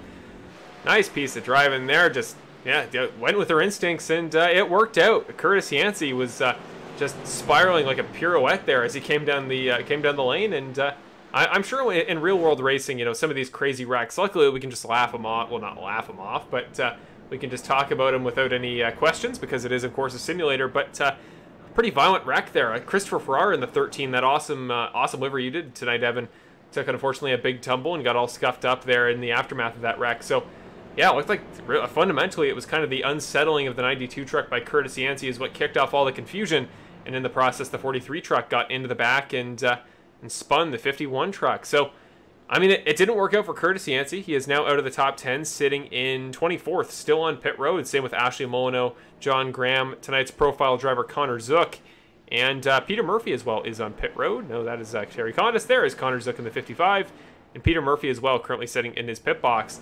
But back up to the front, it is Brett Guzik and Cody Welch will be your front row. And then it's Jonathan Platt, who does survive the wreck. I want to look at the front of that truck and see how much damage he has, but some, but very minimal. I don't know about you, Evan, but I'd say he's definitely got enough of a truck left to, with about 7 or 6 laps to go, make a charge at his first win of the season. Yeah, I would say he definitely has enough truck left, but one guy that we want to be sure to keep an eye on is the 99 of Brandon Jackson. He's going to be sitting in 15th position right now. I'm assuming he just came down pit road. Probably, most likely got new tires, topped it off on fuel. And I have a feeling that the 99 is going to be charting his way up through the field. I believe Tony Hilbrands possibly just came down pit road too, sitting in 14th position right in front of Brandon Jackson. So this ought to be a fun little skirmish to the end. We've got 8 laps to go right now. Yeah, we call him Action Jackson for a reason. We got to say that in every broadcast. It's for good reason, because Brandon is just such a fun guy to watch, and he's gone with this very similar strategy a number of times. You know, take tires late and just make a charge through at the end. It worked for him at Homestead. We'll see if it works for him tonight. Maybe gets his 3rd win of the season at Texas. It seems something right up his old wheelhouse, and yeah, we'll see how the finish goes. But 6 laps to go will be the count when we take the green flag next time by. Remember, Brett Guzik is your race leader with Cody Welch on the outside of the front row. And it's Jonathan Platt on the inside of row 2. To his outside, Michael Ramos out of nowhere, the 27 truck. Good to see him working his way up here. He's often good at these mile-and-a-half intermediates, just like Charlotte last season, where he got a pole in the Xfinity Series in Season 8. Then on row number 3, we got Nick Nickerson alongside Ricky Hart Jr., the last 2 champions in the series. The 2 last year, the 64 the year before that. Plenty of talent in that row. Then David Lakey, Eddie Hagge in row number 4. Benny Hogan and Hunter Henry in row number 5. And then it's Cale Zook and Matt Crockett running again that awesome number 10 Adventures with Purpose livery. And he'll round off the top 12. Then it's Hilbrands, Weaver, and Foster rounding off the top 15. We'll see if Kevin Foster can work his way through as well. I think he did just come down pit road also. So the hometown driver from Houston, Texas, could he lead only 1 lap towards his goal tonight? And could it be the last? We will find out. But right now, Brett Guzik will lead the field to green for 6 more laps at Texas. Pace truck is off, and we are going green. Brett Guzik jumping the 85 truck of Cody Welch is going to be to his outside. A fairly nice jump from Brett Guzik. Cody Welch should be able to slot in fairly nicely, but side by side, it's going to be Jonathan Platt and Michael Ramos up to his outside. Not even anymore, though. It's really Michael Ramos and the 2 of Nick Nickerson side by side with 6 laps to go on the back straightaway. Down to the bottom goes the 85 of Cody Welch. Gets it done on the entry to turn number 3. Can he hold it on the bottom line? How are the tires in that 85 truck? They are good enough for now. 85 of Cody Welch up to the point. Side by side coming to the line here for 5 to go. You know, it'll be Guzik leading at the line. Welch to the bottom. Jonathan Platt waiting to go with him. Nick Nickerson just cutting in front of the 64 Ricky Hart. Michael Ramos falling back a little bit in the 27. But Eddie Hagge back in the conversation after I forgot. I think it was an earlier wreck that put him back in the field a little bit. But he has since recovered and finds himself back in contention for the top 5, maybe even a podium. But right now, the 85 of Cody Welch looking for his first win of the season after 3 last year in his runner-up attempt at the championship. And he is your race leader with 4 laps to go as Platt. And the 94 flying in the air on the front straightaway. Holy cow, the 94 going to space. Hunter Henry. I know we're nearby Houston, Texas, but that was like a Houston, we have a problem situation there. Holy cow, look at the damage to the 94 truck. In the air was right, Evan. I don't know if you got a better view of that than I did, but what in the world just happened? I saw contact between a couple of guys, and all of a sudden, the 94 of Hunter Henry turns into the Saturn V rocket flying up into the air. The 88, a little bit of contact there. They both get turned, and the 94 goes flying. You know, iRacing is a simulator at the end of the day, and we on iRacing here, and anybody in the community, we like to think that it replicates real-life racing as best as it possibly can. But that may have been the most arcadey thing I've ever seen on iRacing. Let's get a view of that one more time. Battling with Benny Hogan is the 94 truck. I want to see actually how they got into the wall in the first place. Oh, the 88 truck just gets a little bit too tight to the back bumper there, pushes him a little bit too high there on the exit of turn 4, and well, there you go, another replay of the 94 truck's journey there. I really hope this isn't too jarring, and I certainly hope it's you know, YouTube safe. But let's go on board with the 94 truck of Hunter Henry here. See what you would have seen from his perspective had this been a real wreck. Oh my! And he's back. And important to note, the truck also did not cave at all. The funny part is, okay, it's pretty bad. That's a pretty damaged 94 race truck. But you know, I almost wonder if he hadn't landed upside down there for a brief moment, I wonder if he could have driven that back to the pits, because surprisingly little damage there when he bounced off the ground in the 94. But wow, what could have been a very, very clean, very fun final 4 laps of green to the finish now becomes a green-white checkered there with that final caution, or I guess presumably final caution. And man, you know, there was some shuffling there in that last little battle in that final stint here before the green-white checker finish. But Michael Ramos shuffled back a little bit, Eddie Hagge as well, but Cale Zook has moved up a couple spots. and so is Brandon Jackson. I think your pick, Evan, I know we didn't make official picks yet, so this can be a good opportunity to do so, but I think the 99 truck is just as good a chance as anybody, even Cody Welch leading up front. Yeah, I feel like he does have a good chance, but, you know, he started that last restart back in 15th position. He was only really able to work his way up to 9th. With less laps, I don't think he can work his way up to the lead that quickly unless there's problems from these other guys up in front of him. Cody Welch is a great pick up front, but if I were to make a pick right now, I would have to say it'd be Brett Guzik sitting right there in 3rd position. Hopefully this doesn't jinx him or anything, but I think the 04 truck is in a really good spot on a green-white checkered here. I believe it should be a green-white checkered. Correct me if I'm wrong, but I think the 04 truck should be in a really good spot to maybe drive it to victory lane. If I had to have a pick, that'd be mine. What do you think, Marshall? You know, I'm going to give it to him. I know it's tough to lead here at Texas. I know it's tough to hold on in very short stints here with how much you can just send it to the bottom line.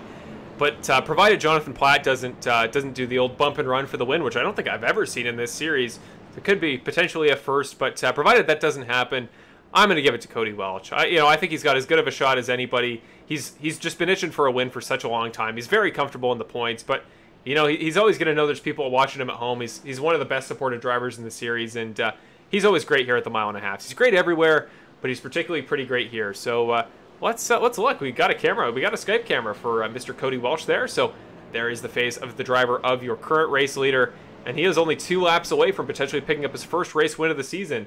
I don't know what he's doing there. If he's taking a drink, I couldn't tell what that was, but he's got racing gloves on, and racing gloves to me mean destiny. They mean effort and they mean purpose. So Cody Welch, the 85 truck, is my pick for the win. But feel free to put in the chat with 2 laps to go as we get ready to go to green.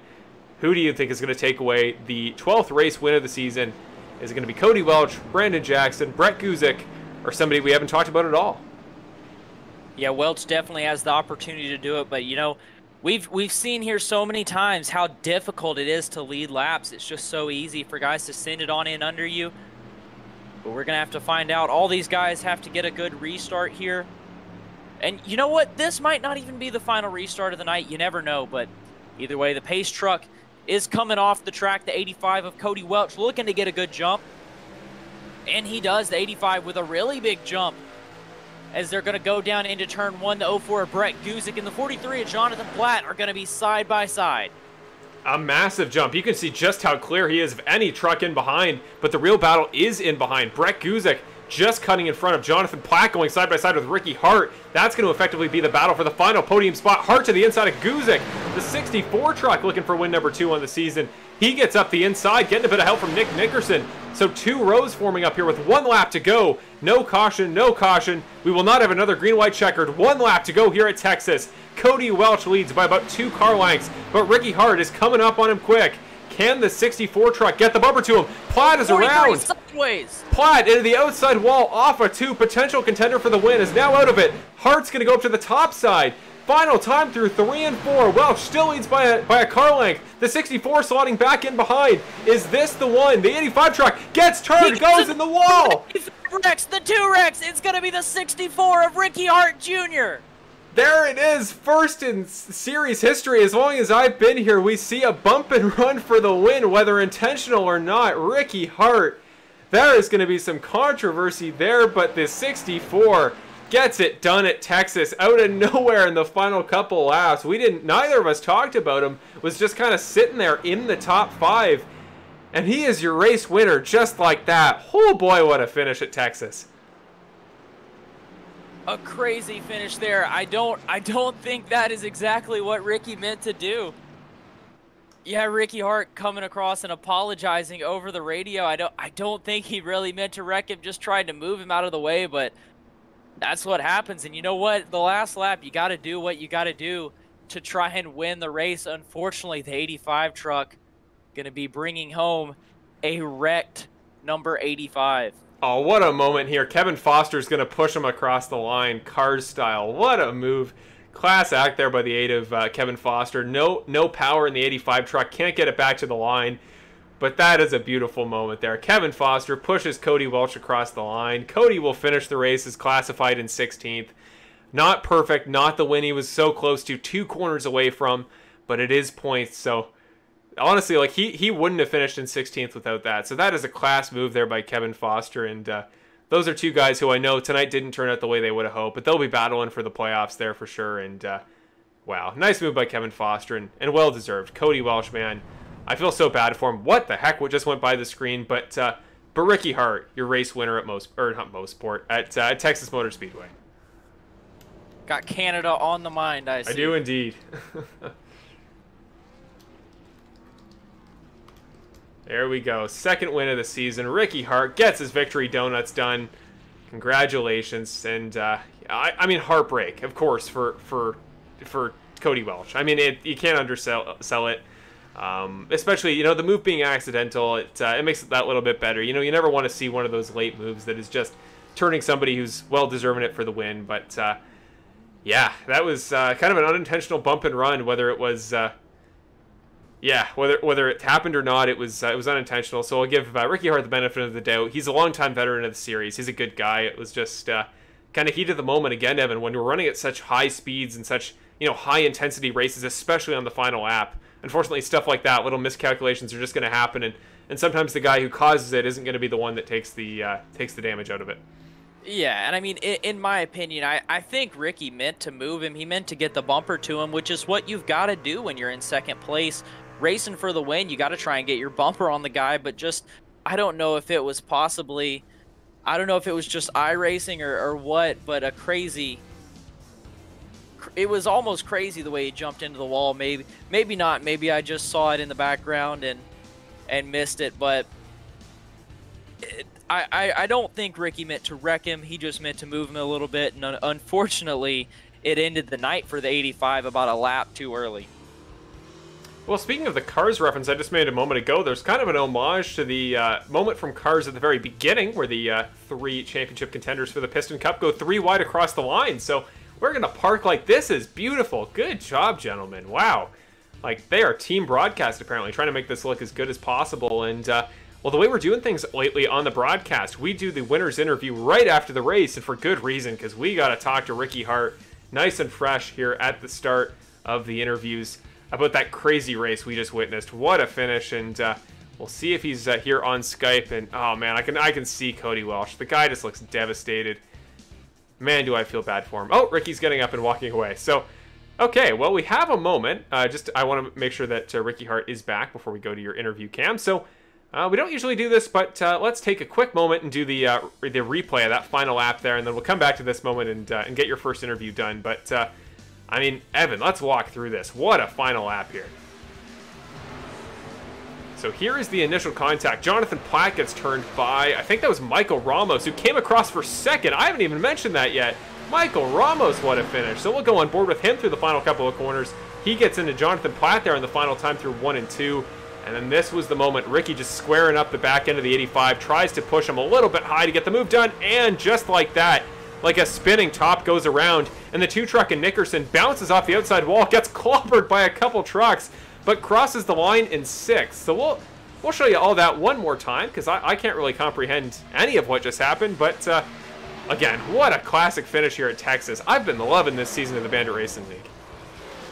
Yeah, watching from Ramos's perspective, you could see it was almost like the seas just cleared for him, and all of a sudden what looked like it was going to be a 4th place finish turned into a 2nd when you see the 85 go around and take out the 2. And thankfully Ramos, the hole was right in front of him.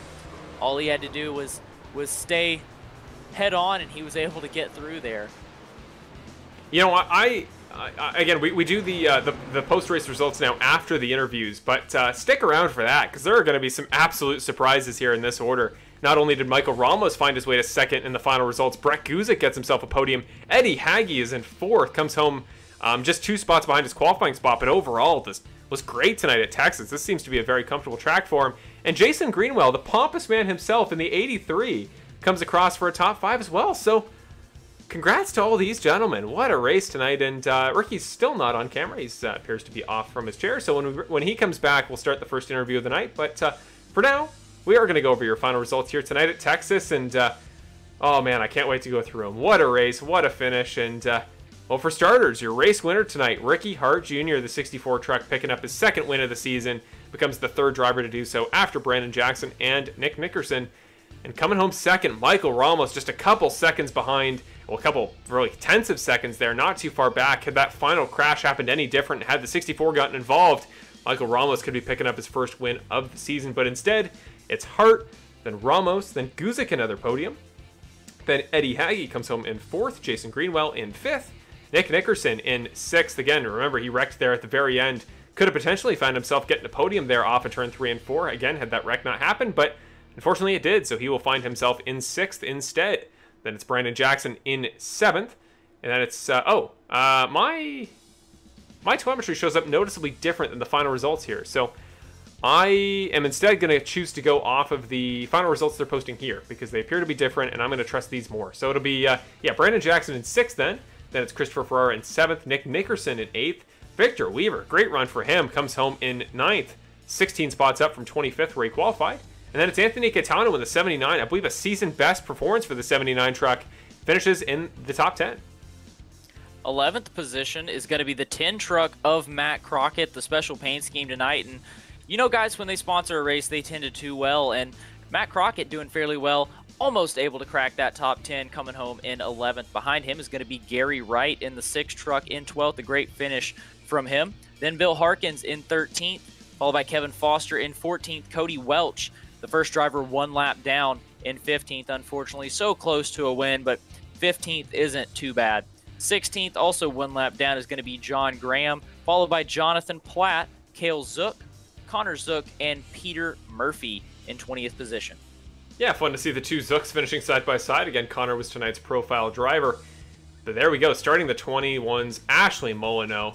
Such a shame that the 45 truck doesn't find herself way further up in the field tonight. Led a whole bunch of laps, was looking dominant, making a return tonight, and in the end, just kind of iRacing happened. You know, the Bandit Racing League happened, and finds herself quite a ways back, and then got involved in a wreck, and still manages to come home, about halfway through the field. So, she's just looking for wins at this point. Unfortunately, isn't eligible for the championship, but definitely showed flashes of the ability she's had in the past, and I can't wait to see next week if she makes it back to Las Vegas, what she can do there in a very similar racetrack. The 22nd is Steve Ulrich. David Lakey comes home in 23rd. Tony Hilbrand's in the 92 truck as well. Also had a great run for himself. Another guy that unfortunately just a casualty of all that late race chaos, but shout out to him. A great race overall. Then it's Benny Hogan coming home in 25th.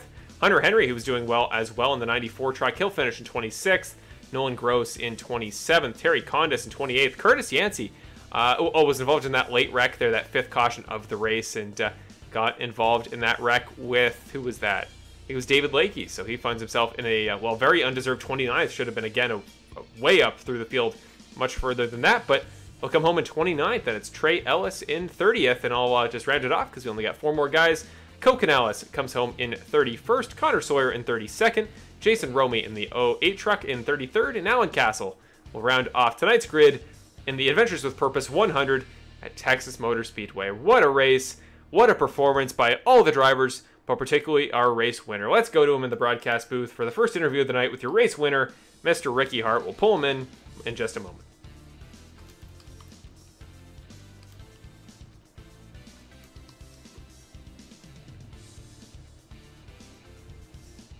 There we go. There is your race winner, Mr. Ricky Hart Jr. He's on his phone, but we will pull him into the broadcast booth and get your first interview of the night with the 64 truck, getting his second win of the season here at Texas Motor Speedway. Hey, Ricky, it's Marshall up in the broadcast booth. You got a copy? Hey, Marshall, I got you.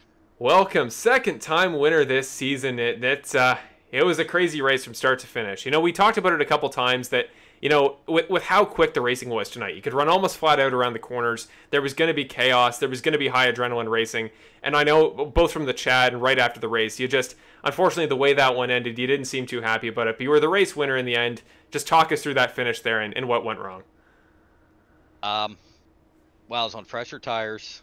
I came in at lap 80. A lot of those other guys came in at, I think 72, 73, 74, somewhere right around there. So I was like, okay, I got this. The only other one on tires as fresh as me was Eddie. Nick decided to stay out. He was quick on that first that first go around at lap 90, and I was really hoping that that was going to go green, because I was like, okay, cool, I'm just going to pace myself, I'm going to get up to the front, and I'm going to wear them down as the tires wear down. Then we got to the green white checkered, and I was like, all right, I got to put it all on the line. I've been, you know, being told for the last 2 seasons I got to be more aggressive, be more aggressive. So I was like, when I get to somebody, I'm sticking to the bottom. You can't make the pass on the outside here. Outside line just wasn't working. So, you know, I got a great restart. Lap 90, I didn't get a good restart. Nick got in front of me. He was able to come down. This one, I was able to stay there, right there with him. He wasn't able to come down. John was left hanging on the outside as well, so I was able to get around him. And then I just had the 2 cars in front of me. You know, coming on the backstretch, I think, coming or during the white flag, I had Brett, and he got ready to block me going in the 3, and I was like, don't do it, don't do it. I'm not going to lift. Like, it's going to end bad for both of us. Mm-hmm. And, you know, I kind of called his bluff. He moved back up, and then I just saw a clear shot to the leader. And I was like, okay, I'm on better tires. We're going to hit this bump. There's a bump, you know, coming kind of out of 3 and going into 4, kind of right there in the middle. And I was like, if I can get him, hit that just right, come up just a little bit, I could sneak under him. And I thought we were going to have a drag race to the finish line. I was like, here we go. It's going to be a drag race. He did just that. He hit that bump. He came up just a little tiny bit. And then I feel like I called it way too close, where he came down a little bit. I'm not sure. I didn't watch a replay yet. But, you know, we touched, and he went up into the wall. And yeah, I got to give it. Cody couldn't have done anything different, and we're both racing for the win. I feel like I couldn't do anything different too. Like, that was the only line I had, and it was the only line he had. Like, he couldn't move up a little bit to kind of get off of me right there, and because if he had, he would have had to have let off the gas to stay off the wall, and we would have never had that drag race.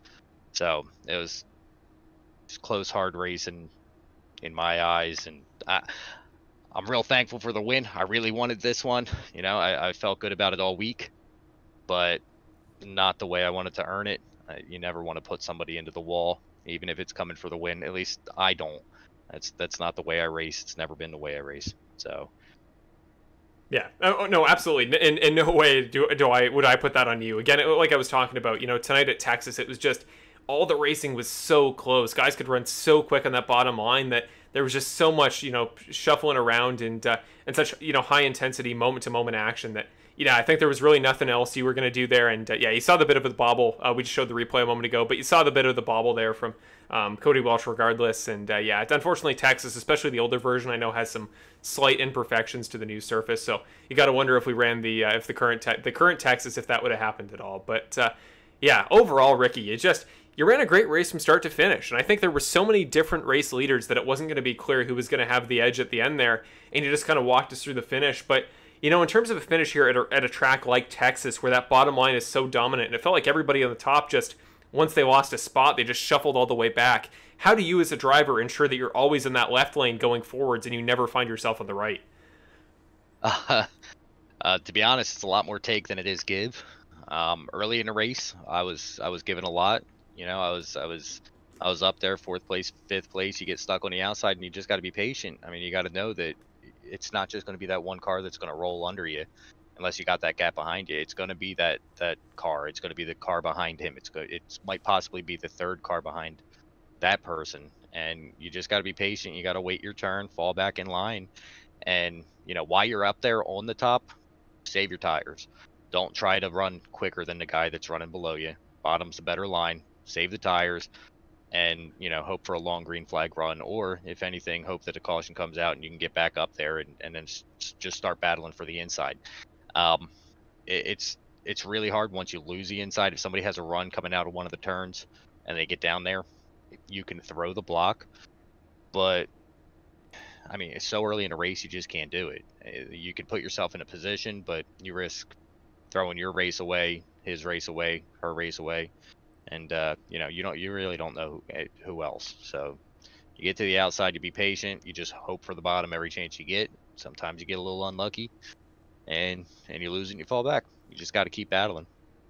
And battle you did tonight for sure. It was a busy race for everybody, but you were kind of just always somebody on the tip of our tongue, somebody involved in the pack. But yeah, you talked about kind of changing your strategy up, changing your approach a little bit. You're always typically a very patient guy. That's why you're so great at races like Atlanta that are a lot about tire strategy. You're one of the best conservation guys in the series. But yeah, you talked about that different mindset, that different approach tonight. Guys telling you got to be that little bit more aggressive. And it was what essentially got you the win tonight. That move there at the end, if you just kind of backed off and let the corner go to Cody, it was going to be over. So, do you think that's something that is going to pay off? You think you're going to keep that going forward? And do you think that strategy still works as well in the playoff format you're going into this season? Yeah, I think with the group of guys that we have racing with us this season, you really can't not be aggressive. I mean, early in the races, yeah, let them by, build that rapport with other drivers if you can. But I mean, you got to go for the win, especially getting ready to go into the playoffs. I mean, a win and you're in. You got to go for it. It's this whole season has become more and more difficult to stay in the top 5. It's become more and more difficult to stay in the top 10 even. Even some races the top 15. And that's a tribute to these guys racing week after week after week, good, clean, hard racing, and everybody's just up in their game and they're doing a really good job. So yeah, I mean, I can't back down. From here on out, going to the end of the season. Nick said last week in his interview, when I missed it, he called out who he thought was going to be the final 4, and I kind of gave him crap. I was like, yo, you didn't pick me for the final 4, and that got me lit for this race. That's why I really wanted this win, and I think that might be one of the reasons that I kept it pinned to the floor, and I just had to go for it. And yeah, I'm definitely going to be doing that for the rest of the season. Hopefully, you know what, if Cody comes in next week and he keeps it pinned to the floor and roles are reversed, kudos to him. I'm not even going to bat an eye. I'll be like, you know what, I deserve that. And if it's anybody else, we all got to go for it there at the end. So yeah, no doubt, man. I think that watching it back, I think Cody knows it wasn't intentional. I know all of you guys there up front, some of you longtime veterans, series champions, guys that are top of the order week in, week out. I know the respect is definitely there between you all. So I'm sure there's not going to be any hard feelings, not necessarily about it. It's going to be heartbreaking, I'm sure, but you come across tonight and you get your second win of the season, man. And that question last week to Nick kind of got you fired up. That's why, as a technical journalist, you got to ask questions like that, because it's interesting to hear the hard ones. Exactly. And I'm gonna give you an opportunity before we maybe we can wrap this into your final thoughts and some shout outs for sponsors, friends, and family if you want, but also just for fun, just to kind of kick the can down the road. You want to give me your 4 picks if you had to make a prediction for the championship 4 this season? My 4 picks are going to be Nick for sure. It's going to be Cody, and I got to go with. Oh man, who's the last one? I'm going with Cody because I think I just lit a fire under that man's ass. I think he's going to be up on that wheel for the rest of the season, trying to get in there. I don't know. Kevin Foster's been pretty strong. Brett, I don't even know who to give the last spot to. It's going to be, it's going to be interesting when we get there, though. It's going to be a tough squad. Well, yourself, Cody, and Nick, that's seems very familiar to something. That's almost borderline last season's top 4 exactly. So clearly the switch from Xfinity to trucks isn't making enough of a difference that the top guys are any different. But we have so many in this series that I think it's entirely a toss-up this year. So the fact that, Ricky, you've now come away with 2 wins just really speaks to everything you do, your abilities, and that new strategy's working for you, man. So keep it going. It's fun to watch, and you know how this works, man. You've been in here so many times, whether it was 2 seasons ago, last year you got a win, and now you're at 2 on the season. So if you have any shout-outs you want to give to friends and family, any sponsors you want to mention, or whatever you want to talk about, now's your time to do so. Yeah, Materia Tattoo, and as always, my family, my wife Sam, daughter Alba, son Wade, all my friends that are watching at home, if they're still watching. All these guys tonight that I race with, week in, week out, everybody that puts a show on, Marshall, Evan, everybody.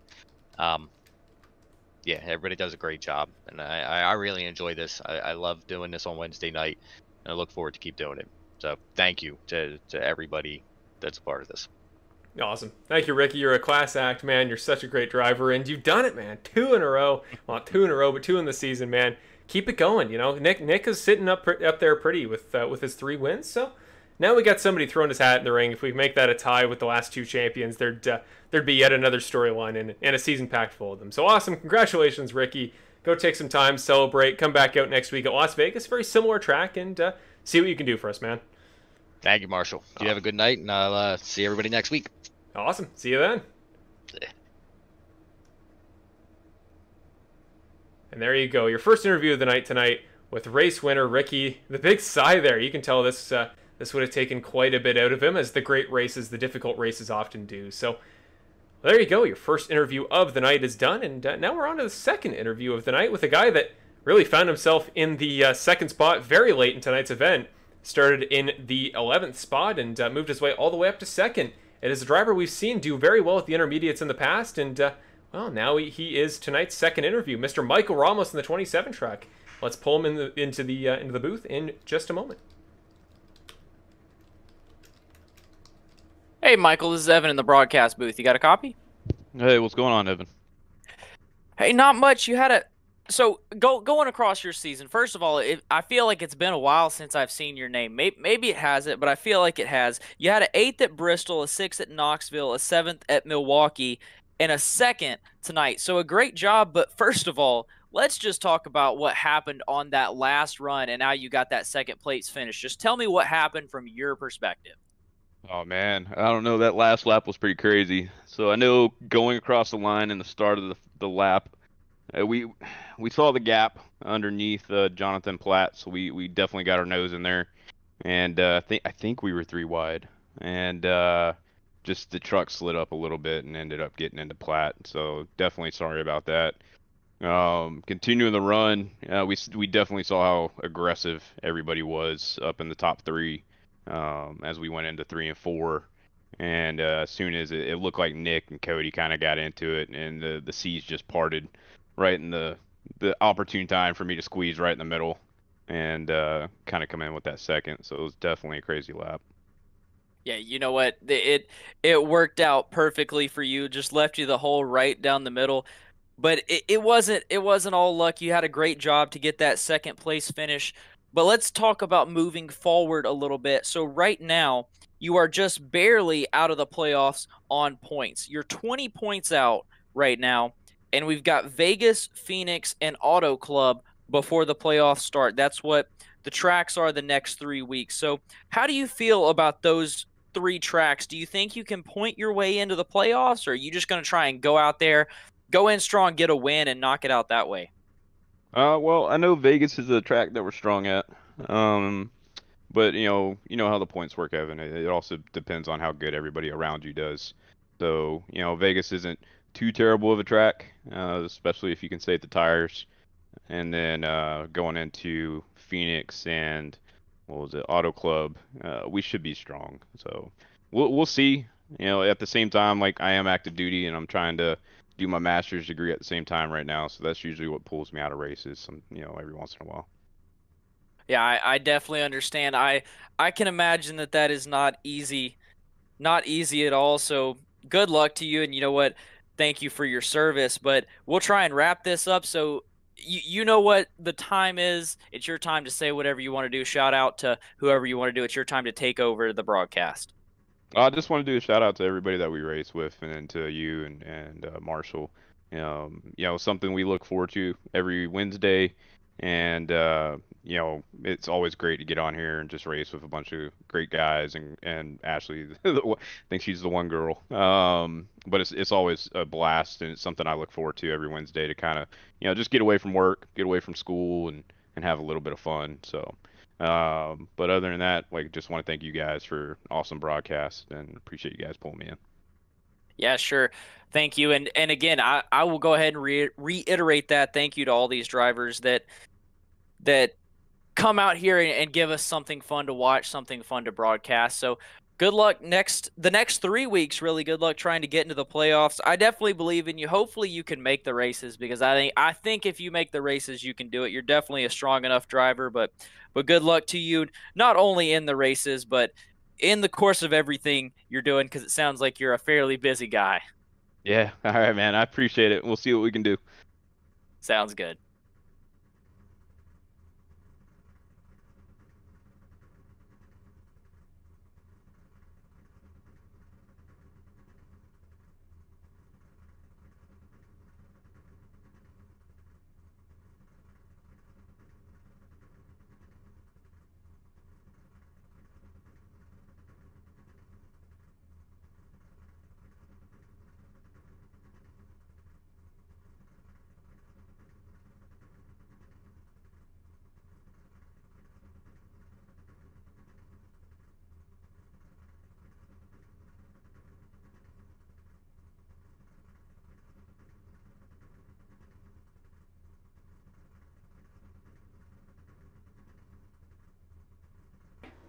Yeah, I've got you. Hey, well, I just realized my mic was off there for a moment. So here is your third place finisher, everybody, Mr. Brett Guzik. He is back here. I believe this is the going on like maybe 3 weeks in a row. You've been rattling off the podiums here these last couple of weeks, and just a great season for you overall. But tonight, it's the first question for the first two guys we interviewed, and it's got to be the first question for you. Just what was your perspective there on those last couple laps of that race, and particularly the final lap? Is it just looked like every driver was parting the Red Sea in front of every other driver? Yeah, I was just trying to keep my nose clean most of the race. I made a few bold moves, but I wouldn't say I did anything I felt like I wasn't comfortable with. Just, well, looks like we're full send on the Full Send Racing Network here. But yeah, just trying to make the right moves and play the right strategy and come out of here with a podium. I didn't know if I could probably win that one, but I tried whatever I could to try and pull it off. Yeah, and it was looking like it was going to be tough to even find yourself anywhere near the podium. Not you specifically, but any driver tonight, just because it looked like a pretty comfortable track to run. I heard in practice that everybody was confident it was going to be foot to the floor for quite a ways into the tire stint. So in your experience, did you find that was kind of how it worked? And do these races that are kind of just more about battling around, dicing around traffic rather than kind of individual lap, strategy and throttle control, does that play well to your skills? And, Las Vegas somewhat similar next week. Are you feeling good about that sort of race as well? Sometimes I feel like I do have a bit of a feel for going long on long runs, trying to preserve the tires and just trying not to slip the tires. I feel like I do pretty well at that. Maybe not as well tonight. I think I was just not as I didn't come to grips with this track as well as some other tracks, I think. I would say I was okay in the beginning of the runs. I fell off a little bit in the middle, and then I would come back a little bit at the end.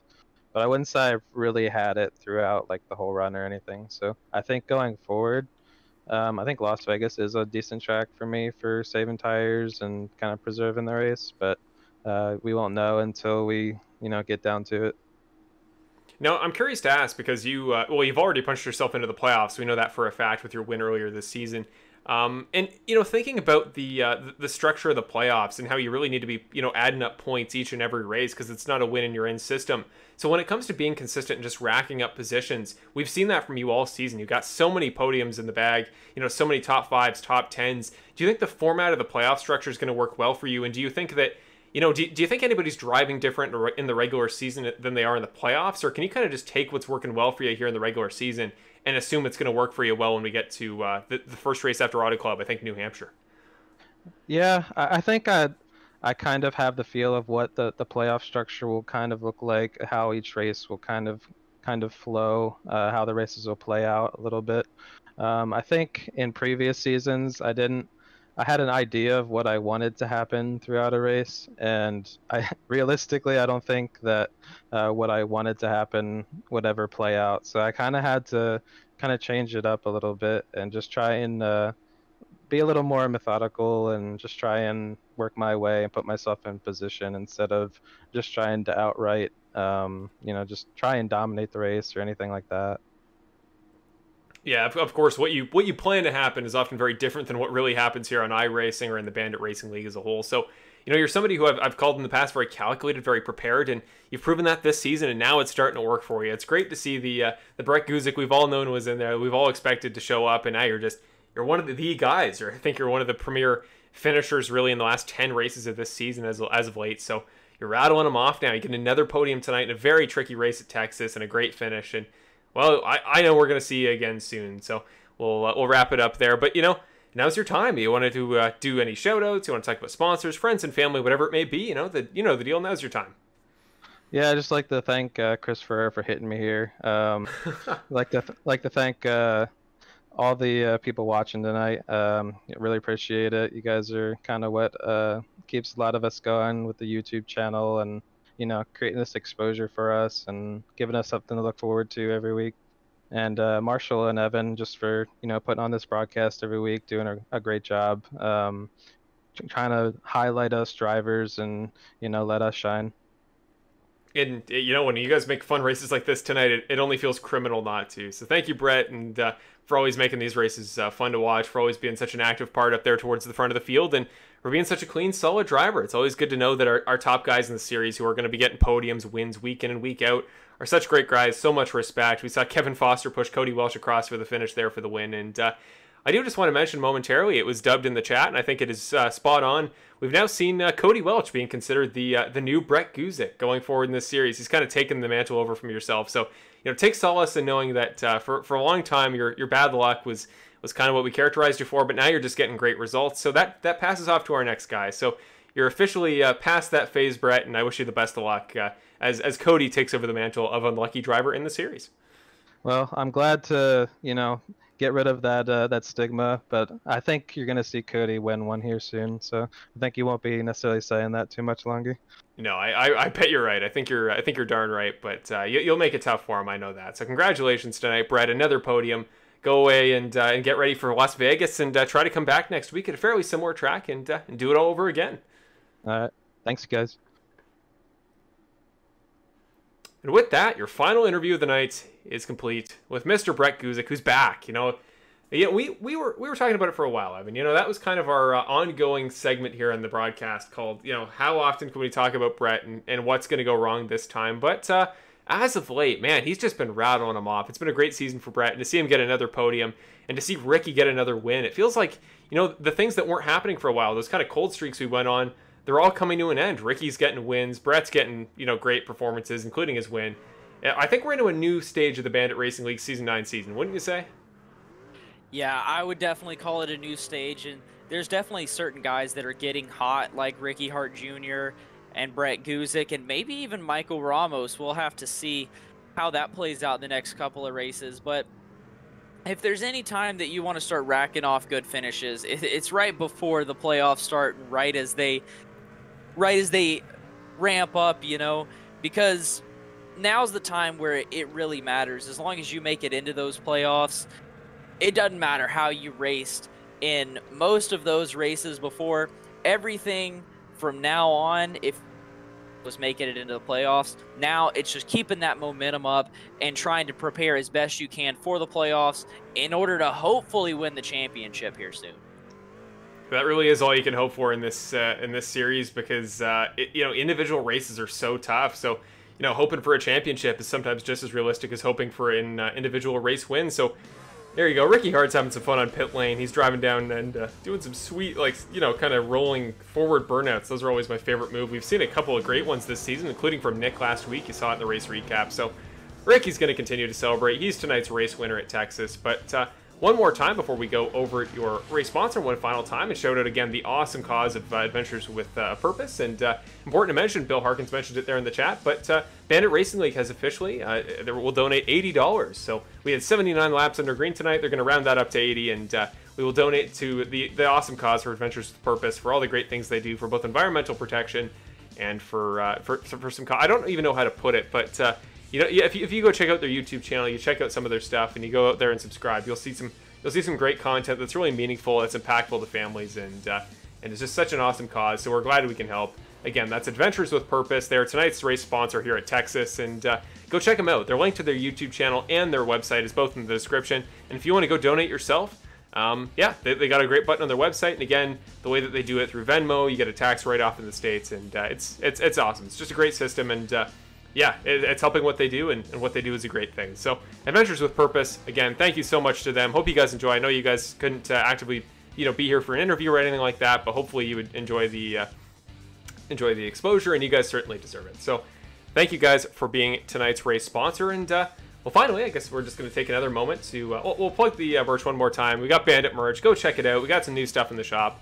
Always be checking the website for new information. We update it every single week with race results, get some pictures and stuff like that of the most recent race, and we always keep the merch coming. So we had a question a little bit earlier, but are we going to get more merch and stuff for specific drivers? Right now it's just Kevin Foster and Nick Nickerson, and I know a lot of the issue is how much can we guarantee certain people will want certain merch for a certain driver, but if we know that there's a lot of interest for a certain driver, like say some of the particular fan favorites on the broadcast, well, I'm sure it'll be there sooner rather than later.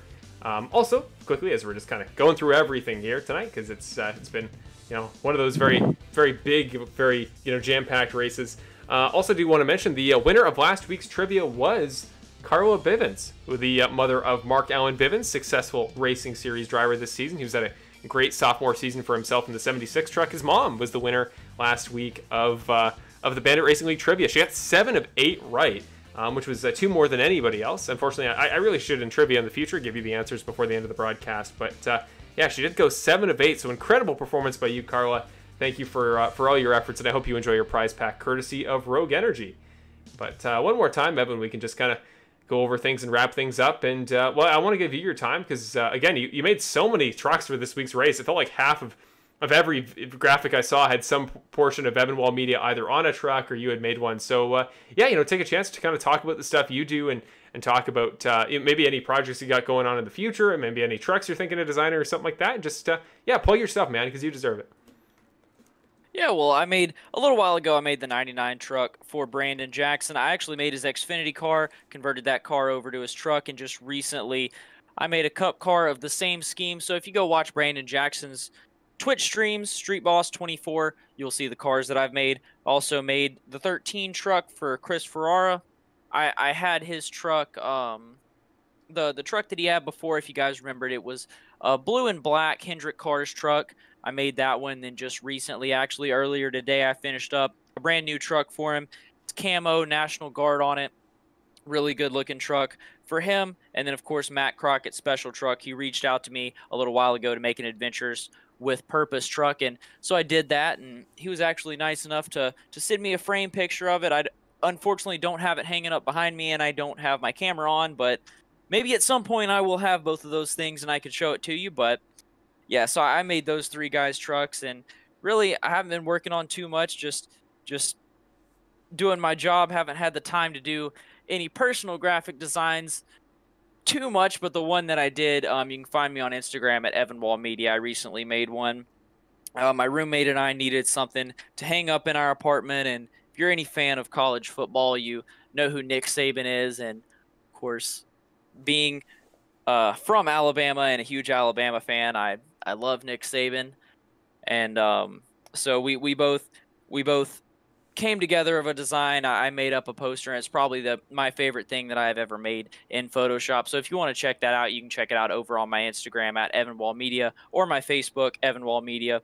Hopefully in the future I'll have time to make some more personal things, but until then, if you want to see some of the stuff that I work on, you can look at the Alabama Athletics Facebook or Instagram. I don't make much that's on there, but I work on a couple little things on there. Or if you're driving through Tuscaloosa, you see a couple billboards. But main thing you can find me is Evanwall Media on Instagram, Facebook, evanwallmedia.com. Yeah, so check it out. Anything you need, any sort of graphic design, Photoshop, photography, videography, even including paint schemes. So just let me know if you need anything like that. Awesome. Thank you, Evan. And yeah, thank you as always for doing all the graphics for this series, for co-commentating alongside me. It's always so much better when I got you here with me. And yeah, the link to your website is always in the description. So if you ever want to go check out Evan's stuff, just go down there in the description. Basically anything you could ever look for is down there. And I do a little write-up before each race too. So there's plenty down there. Go check it out before you watch, and go check out some of those links after the race, including, again, Adventures with Purpose. I'm going to take a quick moment. I usually do my shoutouts right at the end, but we'll show you your final race results in just a moment before we head off the air. But I want to give 2 shoutouts very quickly. First shout-out to, the man himself, Cody Welch. I feel so bad for the guy, man. What a race start to finish. So, Cody, when you watch this back, racing just kind of happened the way it happened there at the end, but you ran such a great race, man, and knowing that you had 3 wins last season, you were the runner-up for the championship, and you've come so close this year. We call you the new Brett Guzik in the most loving way possible, because we feel bad for you, man. Tonight was going to be your night, but we know you're going to come back next week. And again, just like Ricky said, I cannot wait to watch what Cody's going to look like these next few weeks. And we know he's got it in him, and I feel like once he gets that 1 win, we could see him rattle off as much as 5 to 10, because the guy is just so talented.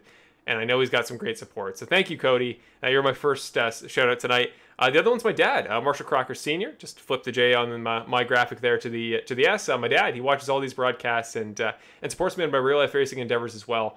I'm always doing karting stuff on the weekend up here in lovely Canada, and he's always supportive of that with even being up here on university, got the sweet new dorm room. Also have a new camera. I don't know if you guys noticed. I probably look much clearer today, which is hopefully an advantage, depending on the way I look right now. But yeah, I want to thank him for helping, even though I'm a little ways from my local karting track. He gets me out there every weekend, and he watches all of these broadcasts, and I know he enjoys the series so much. So he's a longtime supporter. Thank you to him. Thank you to my dad, Marshall Crocker Sr., and everybody else who watches this, as always. Thank you guys for watching and supporting the series, and I've just been loving this season. We've had so many great races, and I get so pumped, getting through classes, getting through assignments, and I get this to look forward to. So it's awesome. Thank you, guys. We're going to do whatever we can to make it bigger and better going forward. Next week, we're at Las Vegas. So, got the high roller capital of the world. So we'll see if the racing action kind of mimics that sort of theme. But one more time, we will put up your final results here tonight at Texas for the Adventures with Purpose 100. I just got to reset my graphic. And 2 more seconds. No, that's starting grid. Whoops. This one. That's what we want. Presented by Perfect Shine Auto Spa. We are way off of where we should be.